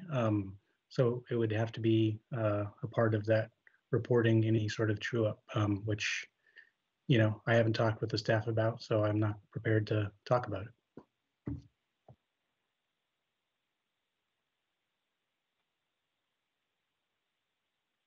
And Susan, you said you had other comments?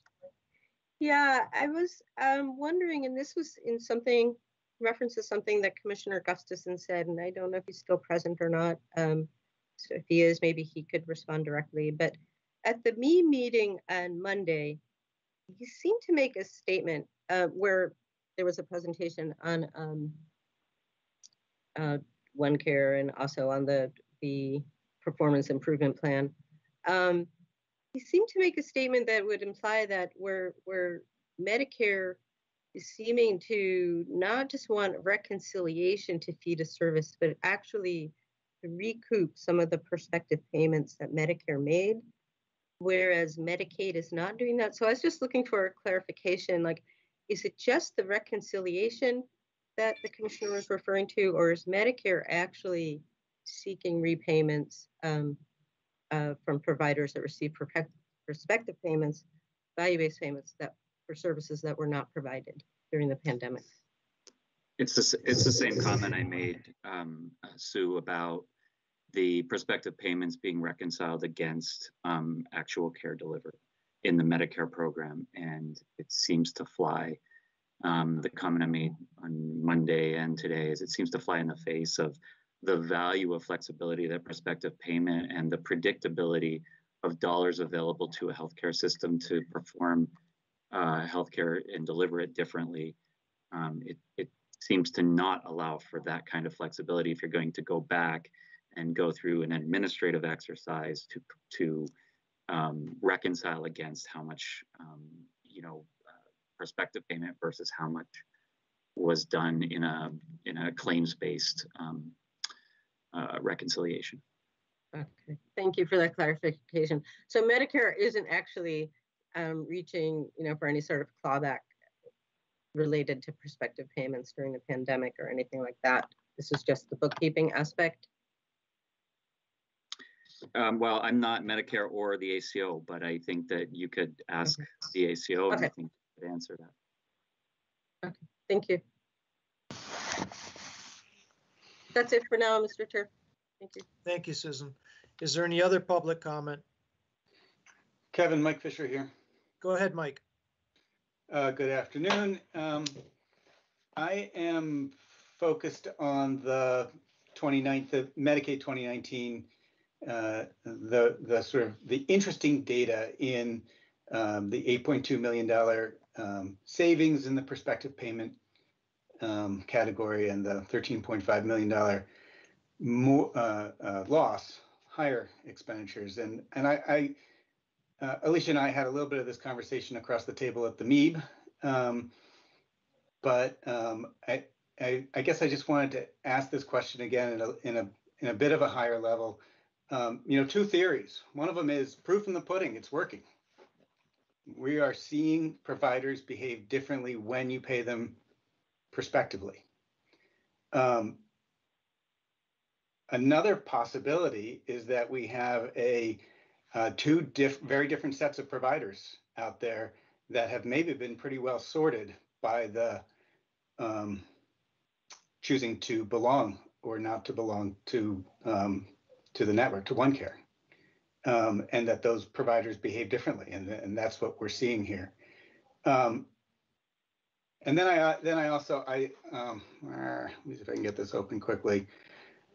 I noted that the fee-for-service line was both in network and out of OneCare network. And I guess I just wanted to ask, I think I'm reading in the charts below that is about evenly divided, that the fee-for-service expenditures are pretty evenly divided between in-network and out-of-network. So I put all that back in front of. I'd love to hear Tom's perspective on what do we really see going on here, or I'd also love to invite Alicia if she has further comments about sort of what's the theory here in response to sort of the points I put back in front of us. Tom or Alicia? I can speak to those briefly and welcome Alicia as well. But I guess in regard to the first question about whether or not providers can select to participate in the fixed payment model based on their perceived ability to do well under it, I don't think that's the case. And the reason I believe that is that we've offered a fixed payment model for hospitals since really the beginning of our programs. And as of today, we have all Vermont hospitals except for one participating and accepting the fixed payment. So if we saw a mix of some hospitals saying yes to the fixed payment and some hospitals saying no to the fixed payment, there might be some credence to what you're saying, Mike. But because everyone's jumped in and we've seen similar results, at least in aggregate, I don't think that's the case right now. As for the mix of the fee-for-service between in-network and out-of-network, I don't have the split in front of me. 50-50 seems about right based on my recollection. The important thing here is that an ACO model is a population or person-based spending accountability. So when a primary care provider attributes a patient, they become responsible for that patient's total cost of care and quality, regardless of where they go. So their primary care is kind of the quarterback for their care in a lot of ways, and making their decisions in spirit of really efficient and effective healthcare and value-based care. That naturally will include services provided both by OneCare providers and non-OneCare providers. Could mean that a primary care refers a patient using their best judgment to a practice or a provider that's not participating in OneCare. There could be a bad circumstance where somebody has to be referred out of state to Boston or something for a unique treatment. So the mix of fee-for-service in and fee-for-service out is just a dynamic that comes when you build these population-based models that focus on healthcare cost for an individual person. So, Tom, do you have a theory as to why there's such a different outcome here between the prospective and the fee-for-service? I do. I mean, I think that when you put financial incentives and probably combined with penalties, I don't think one or the other is necessarily better by itself. But when you put financial incentives in place, it does change behavior. And I can say over the past few years, we've had an HSA accountability model or healthcare spending model that was very hospital focused. And the hospitals were those that accepted the fixed payments. And over time, I've seen much more engagement from those hospitals because they have financial accountability. And I think that is panning out here. I still go back to my first year at OneCare. There was the Medicaid program was two-sided, and then there was upside only for Medicare and commercial.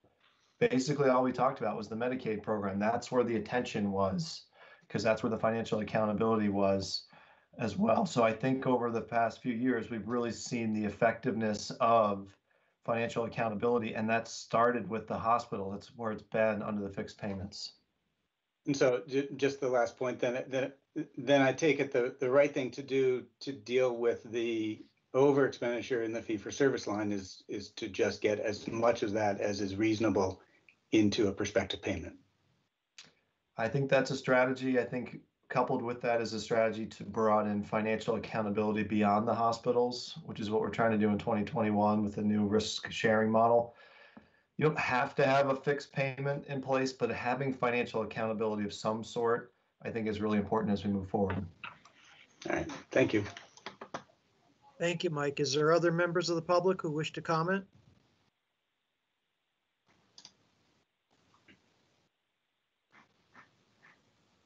Seeing none, I wish to thank the panel for a very informative discussion, and we are now going to move on. And Michelle, if you could stay on screen, because we are going to shift to you and Lindsay for an update on the all-payer model. We are. Just give me 1 second while I reload slides here.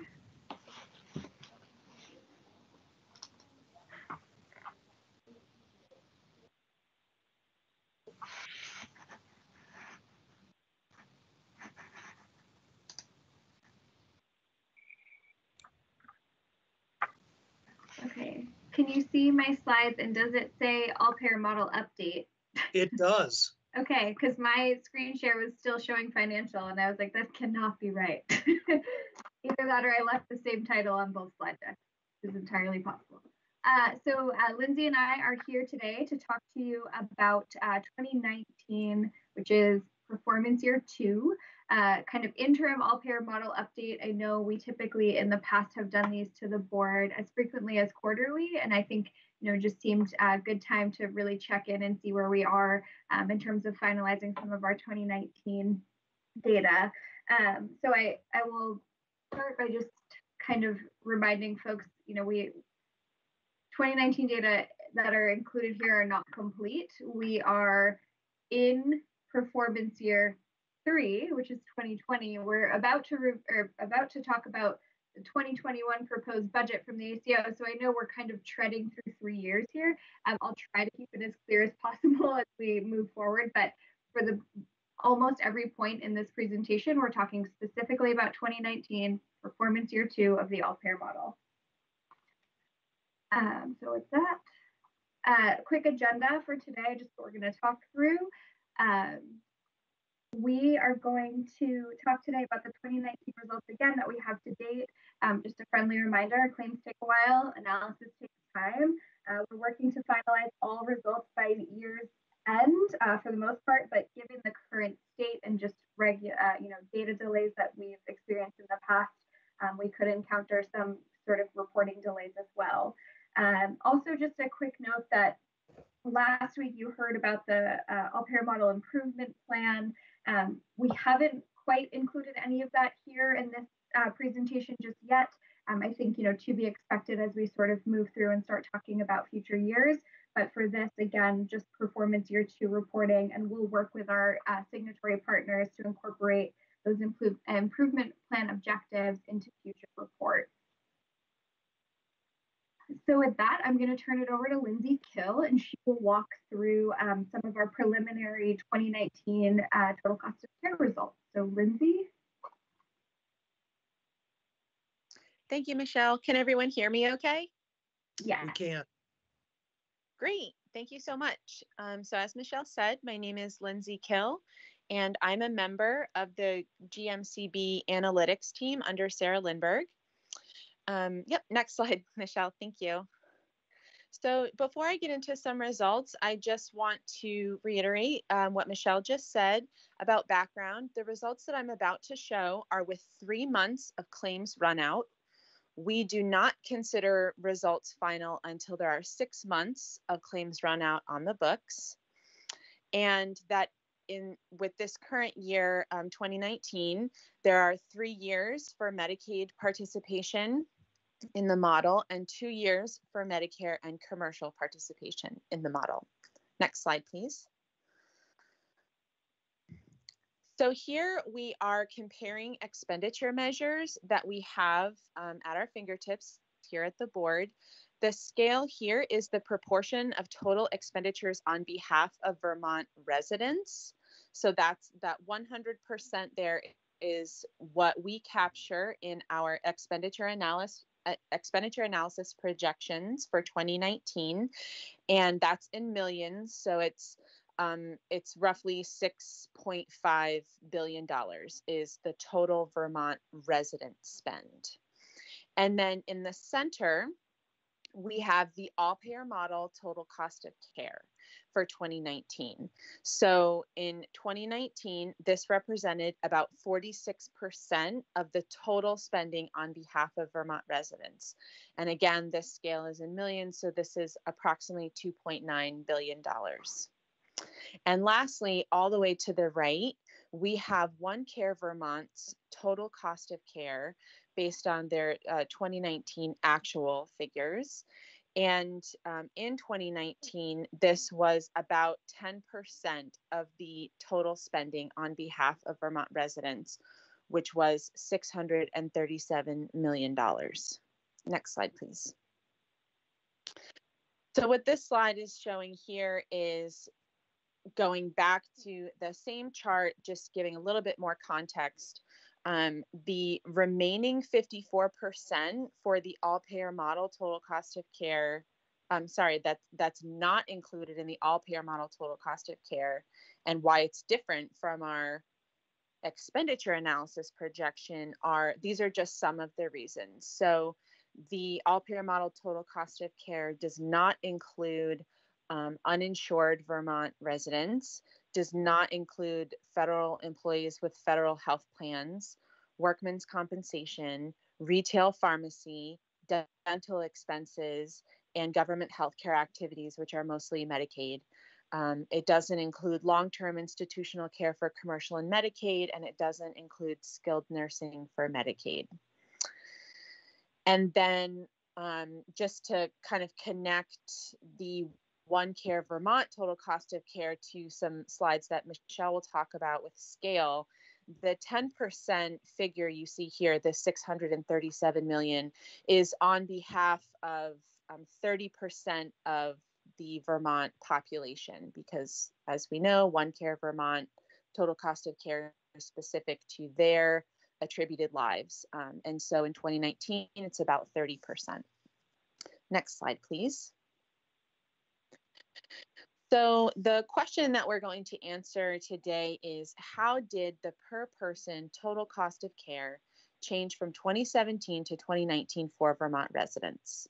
Below is the equation that's used to calculate that difference, and the resulting difference is it's changed 4.2%. As a reminder, the range for the all-payer model agreement is actually 3.5% to 4.3%. So 4.2 is on the higher end of that, but it is still within there. And also just want to remind us all again that even though we do monitor year-over-year change, our performance is assessed for growth from that first year in 2017 to through the end of the model, or for right now to date. So it's really about the compounding annual growth. Next slide, please. So on this slide, we are showing the all-payer total cost of care by payer type. And here I've also included some estimates for what 2019 final numbers could look like, because again, we need 3 more months of run out. So that very first row is from the is a national trend on the total spend annual percent change from 2017 to 2018. That's based on the National Health Expenditures data set. They didn't have 2019 yet, but when they do, we'll definitely fill it in here so that we can see how the year-over-year change looks Vermont compared nationally. But it's 4.8%. And so that's a good number to just keep in mind as we look at these rates by payer. So the way that you would read this table is that for the all-payer model in 2019, with the current data that we have, only 3 months of run out, the per member per month cost is $544. We've estimated that with an additional 3 months of claims run out, that will land somewhere between $500 and $558 per member per month. Between the first and second year, we saw 4.1% growth. And between the second and third year, sorry, that's a little confusing, between PY1 and PY2, we are expecting a range between 5.5% and 7% to see change. Again, that's just between 1 year. What we're really interested in is that overall compounded annual growth. And for the all-payer model, we are estimating that could land between 4.8% and 5.5% overall. And you can see the totals. That's exactly how you would read the rest of the chart for each of the payers. So we see some big change in commercial between PY1 and PY2. That's affected their compounded annual growth. But everything else looks in line with that 4.8%. You can go to the next slide, Michelle. Sure, Lindsay, I just want to pop in and remind folks here that there is no target for annual growth. So we are only held accountable for that performance year 5 compounded growth. I just want to reiterate that one more time. Yeah. There you go.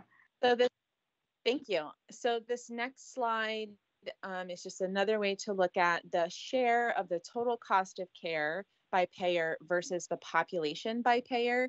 So the way that we would read this is that Medicare, for example, takes 44% of that $2.9 billion for the total cost of care in terms of the dollars, the expenditures, but their patient population for their member months is only 27%.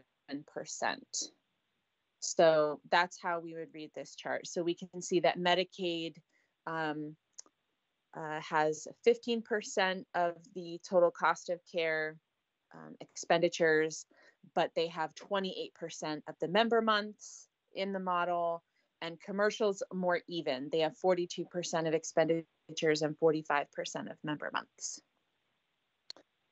And next slide. Great. So this is just going over next steps. So as I've said a couple times, we really want those 6 months of run out for final report production, and that relies on data from Medicare, and we anticipate that in early 2021. One consequence, just thinking about the end of year 5, that compounded growth rate. One consequence of COVID-19 is that we do expect the compounding growth through 2020 to be lower, for better or for worse. And also, we just want to add that once we have final data for this year, we will be completing more nuanced analyses on growth, as in what does that look like in state versus out of state. And other examples. So I think that that is all for me. Thanks, Thank you. Lindsay.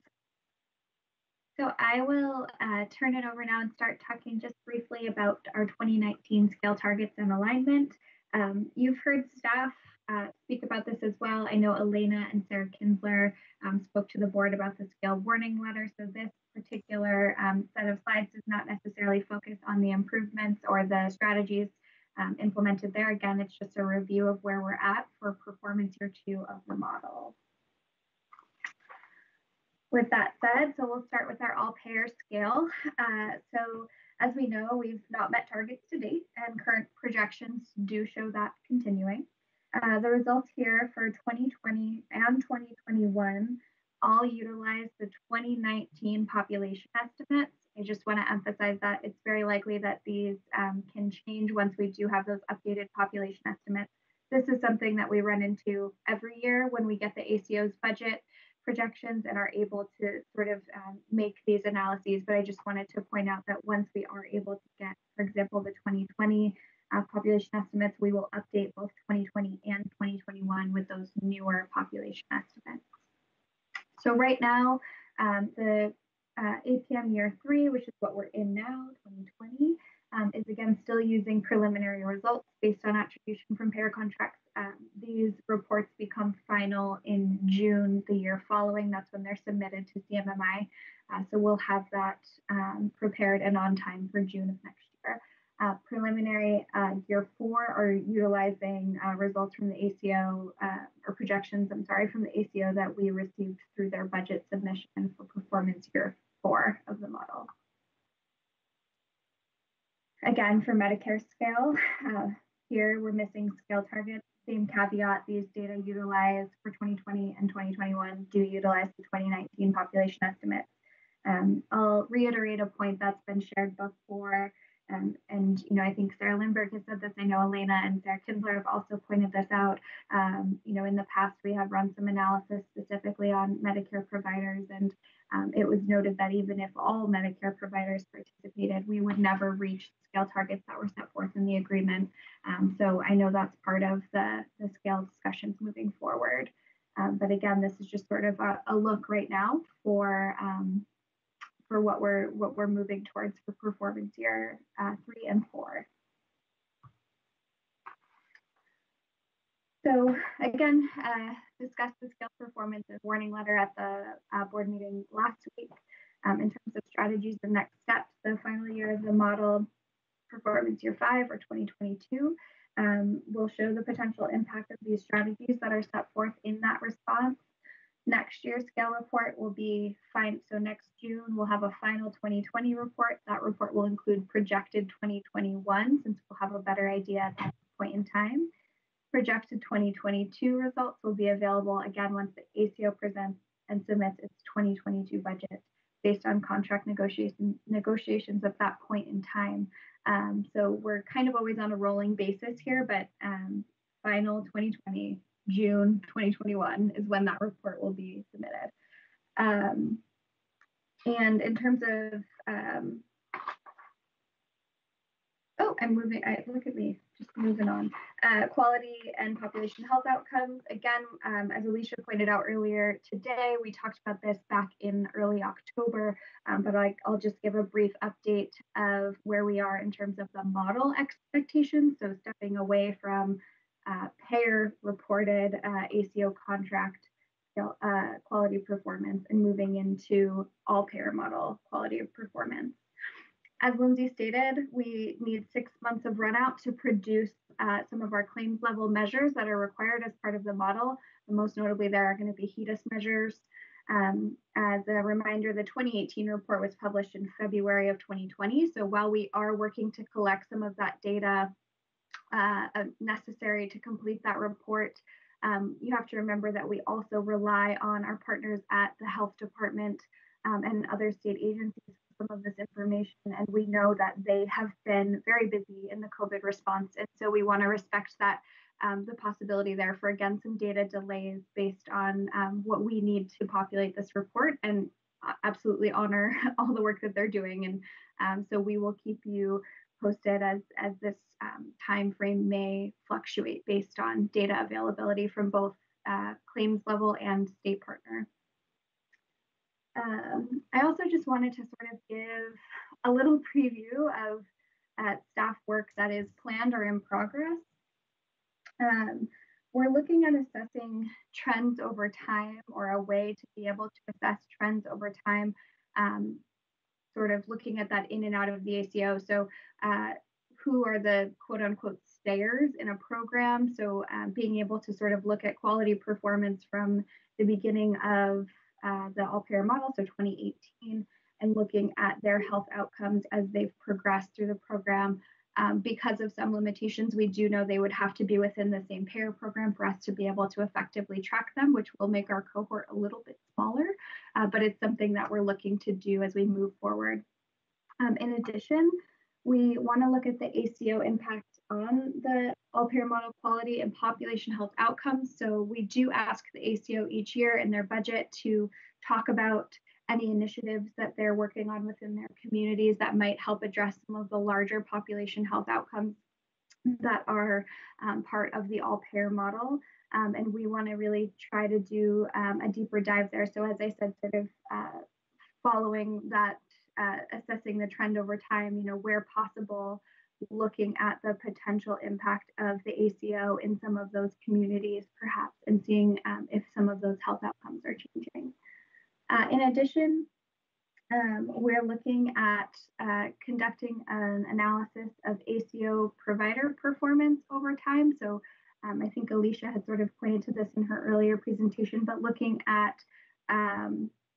how providers perform within the ACO compared to providers who are not part of the ACO or were not ever part of the ACO, and seeing sort of the differences or similarities there. So just a heads up that those are things that we're hoping to look at, and I really hope to be able to bring you in 2021 at least an update on where we are with some of that. And as a note, I think this is like one of everybody's favorite slides. Upcoming reporting for the all-payer model and the purposes of meeting our requirements in the agreement. So this is our updated timeline for 2020. Italicized reports here have been completed. This graphic utilizes agreement deadlines, and I just want to emphasize that some of these could change based on data availability. Our federal partners have been very amenable to those changes, especially in light of COVID. And so we do try to give everyone, all signatories, as much heads up as possible once we are warned of sort of that possibility. So for right now, let's dive into the reports that are upcoming. So with that, we have the payer differential report that's going to be delivered as a package. It will be the annual payer differential report, which is section 10A of the agreement, payer differential assessment report, section 10B, the payer differential options report, and the annual assessment options. There it is. And so we'll be preparing that and submitting it as a package for December 31st submission. We currently have a draft and are working with our state partners on that, and look forward to bringing that forward to the board early in 2021. Annual state health outcomes and quality of care, as I said, will be delivered as soon as data allow. Again, last year it was in February, and again, runout is required specifically for the calculation of those HEDIS measures. The plan to integrate mental health, substance use, and home and community-based services within the financial target services, that is a report that is designated to our agency partners, and it at this point the agency is proposing to delay that report so that it better aligns with some of the future APM planning that they've been working on, and that does really kind of make great sense. And we are in support of that. So that will be up to them to put forth the request to our federal partners, and I will keep you all posted as to the status of that as well once we receive word that that request has gone through. And that's it. That's all we have for you today. I know this was a very short and sweet update, and not as robust as we would typically hope, but 2020 is not as anyone hoped either. So I just any questions for Lindsay or I to walk through what we know so far about 2019? Questions from the board? Yeah, I had a question for Lindsay on, I think it's page 8.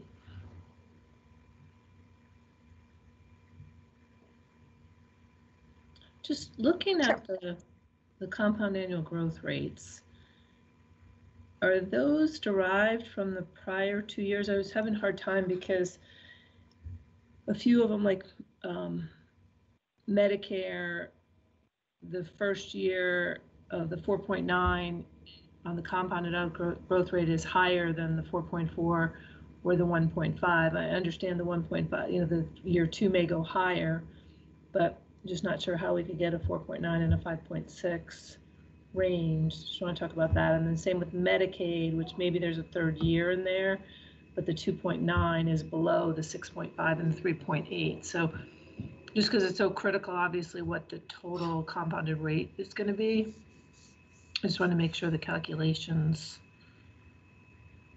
were correct. Yep. Yeah, so what I did, and I will definitely go back and check my math, but I took the 2017 rate, which is not shown explicitly in this table. I think at one point I did have every year's rate and the growth and the compounded annual growth, but it was a really busy table.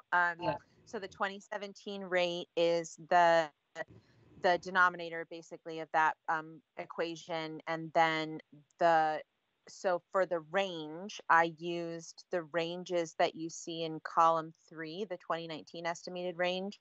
Basically, for each calculation, I used the lower bound and got one rate, and then I used the upper bound and got the other rate, and that's how I came up with an estimated compounded annual growth range once we get those additional 3 months of run out. And I can definitely double check the calculations and I can send them to you. Sure. Yeah, that'd be good. If you just send them, that'd be nice. Okay, thanks. While we're on that slide, Lindsay, I was trying to figure out how the range for all payer could be 500 to 558 when you're already at 544. And is that because you don't have confidence in the percentage of the 3 different groups, or how would it end up being lower?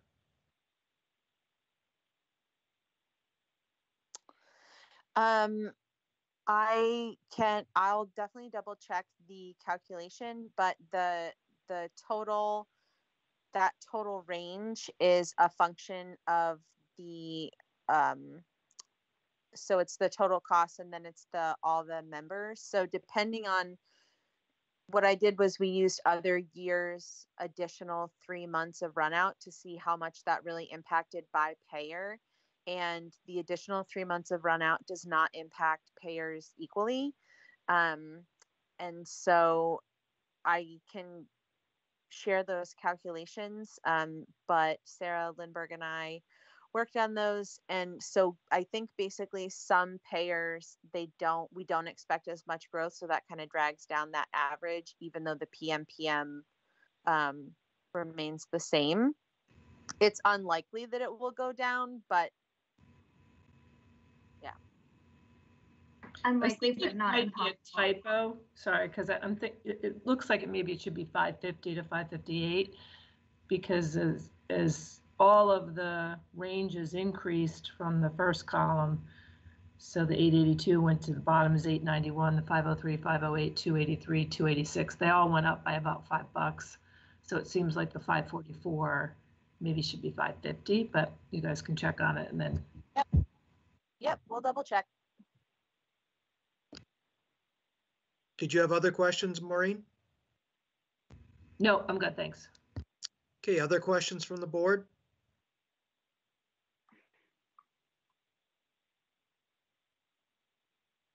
Hearing none, I'm going to open it up for public comment. Is there any member of the public who wishes to comment?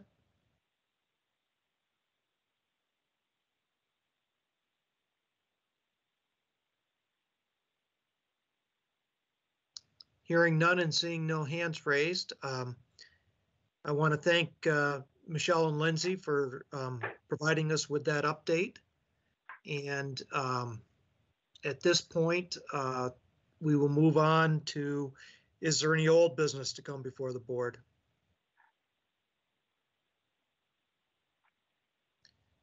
Hearing none, is there any new business to come before the board?